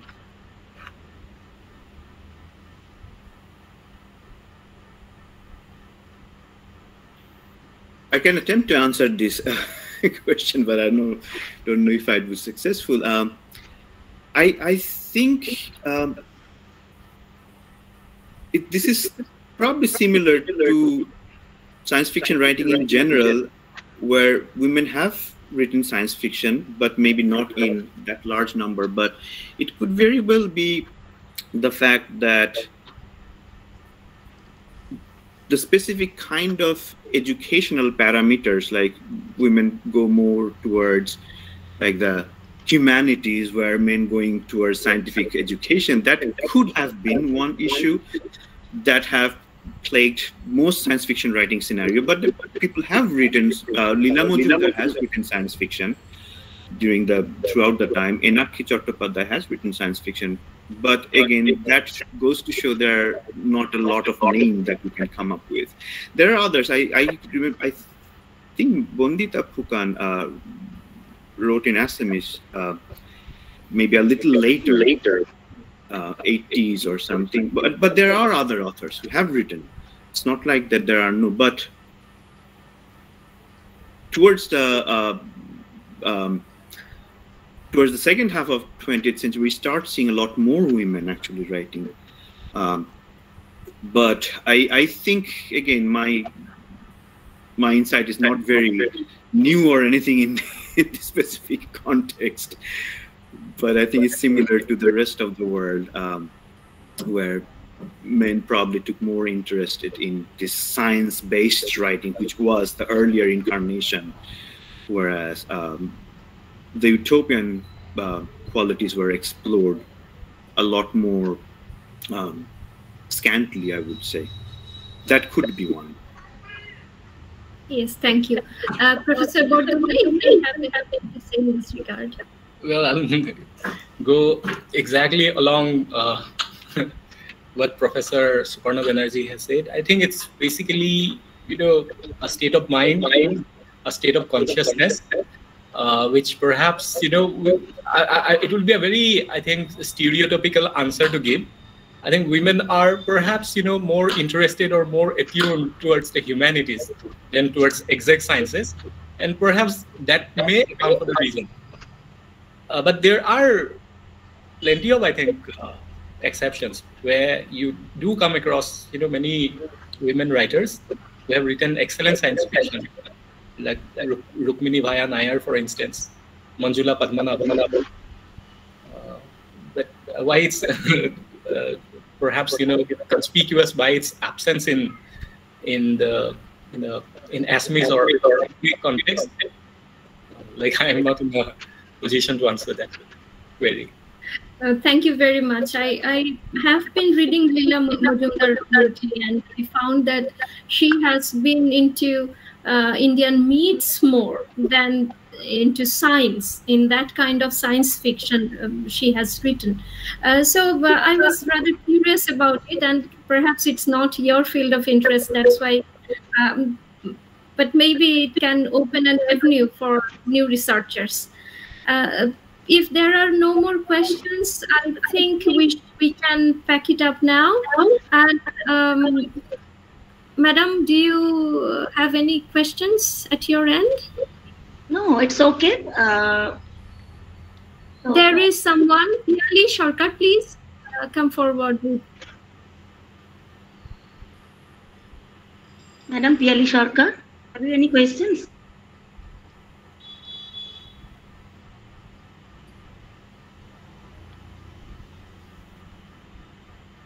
I think there is no such questions, ma'am. No, Piyali Sarkar has something to say. Yes, we can hear you. You are audible. Please go ahead.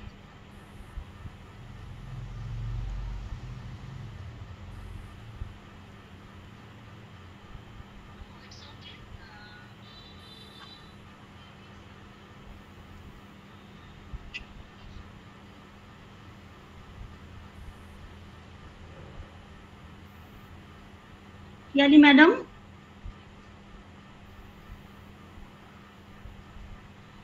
Please go ahead.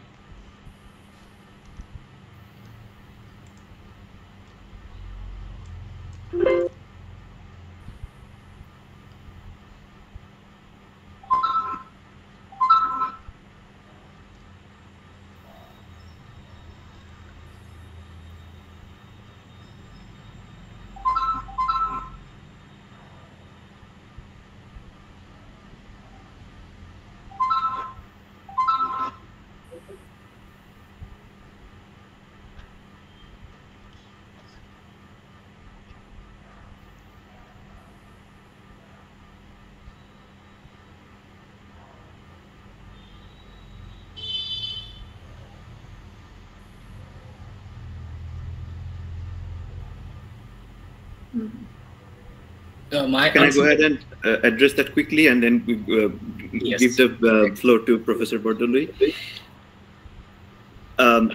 One easy answer is yes. And I would say it already does. It never completely followed the Western tradition. It constantly reinvents, constantly hybridizes, constantly brings in newer aspects that are not present in the Western framework. But it also often follows the Western framework. So again, for me, it's a long way of answering things, but I have tried dealing with exactly this question in my book, earlier part of my book, long chapter on of that book, where I try to answer this question, like what is science, what are the different ways of utilizing knowledge systems. And I think Professor Bordoloi mentioned Amitav Ghosh's The Calcutta Chromosome. That's an excellent example which goes beyond Western paradigms of science and science fiction. But there are many others. You just need to look at, you don't need to look beyond Professor Shonku narratives. There you have constant questioning of epistemological frameworks and how to utilize that. What is science? What is not science? Constant conflict and confluence of all these epistemological traditions. But I think I'll just let Professor Bordoloi talk about that. Well, I think it is possible, and I think it's being done. In fact, the 4 narratives that I touched upon today, I basically dealt with narratives that did not explicitly, follow the Western model, and it was more related to, exploring issues of, identity and let's say politics, environmental issues, which is specific to the particular speciality of Southeast Asia. So not Southeast Asia, let's say South Asia. So I think even if you read these 2 volumes, Golan's book of science fiction, South Asian science fiction, you will come across plenty of narratives by writers across Asia where they try to in a way subvert Western model. And that's why I said that there is a sense of mimicry, and that sense of mimicry involves both imitation as well as subversion. Subversion of the Western frame, well, there's a little bit of imitation as well. So I think it's possible, and writers are already doing that. I think that's a very good answer. When you are referring to mimicry and as well as going beyond the framework of the West in science fiction, because in your presentation you have referred to the Indian, Pakistani and Sri Lankan science fiction, which the reality of which is not actually I don't think it's following the Western tradition of science fiction, when Indian science fiction is focusing on the partition, the other one you mentioned. And Professor Suparna Banerjee, we haven't read the Bhasha literature science fictions in India. We expect that there are many things that the West needs to, I think, discover in these writings. So I am happy that people are coming forward to discover these things. And I know Bodhisattva, who is a very good friend of mine, who is working on science fiction in India and also creating a huge network on his new project, Co-Futures. I'm very happy, and I really feel that the future of science fiction of South Asia is really bright. And with this happy note, I'd like to end the session, but before that, I would go back to Professor Himadri Lahiri, the person sitting here. All of us respect him a lot. I think Himadrida will say the final words in this session. Himadrida, you. Thank you, Sabia, but I don't know much about science fiction. I learned in the process of listening to all, and therefore I'm not the final person to say anything about that. But yes, you know that this field, this has been read by youngsters for a long, long time out of their own interest, science fiction, I mean. But now there are good scholars who are coming out and writing about science fictions from different points of view, and that is very encouraging. So I learn from you, and I will also try to have some idea about science fiction in future properly. I don't have anything more to add. Thanks everybody for offering your ideas, and I'm like others. I'm also I gather a lot of information from you, and the ways science fiction, fictional works are being analyzed these days. Okay, thanks a lot.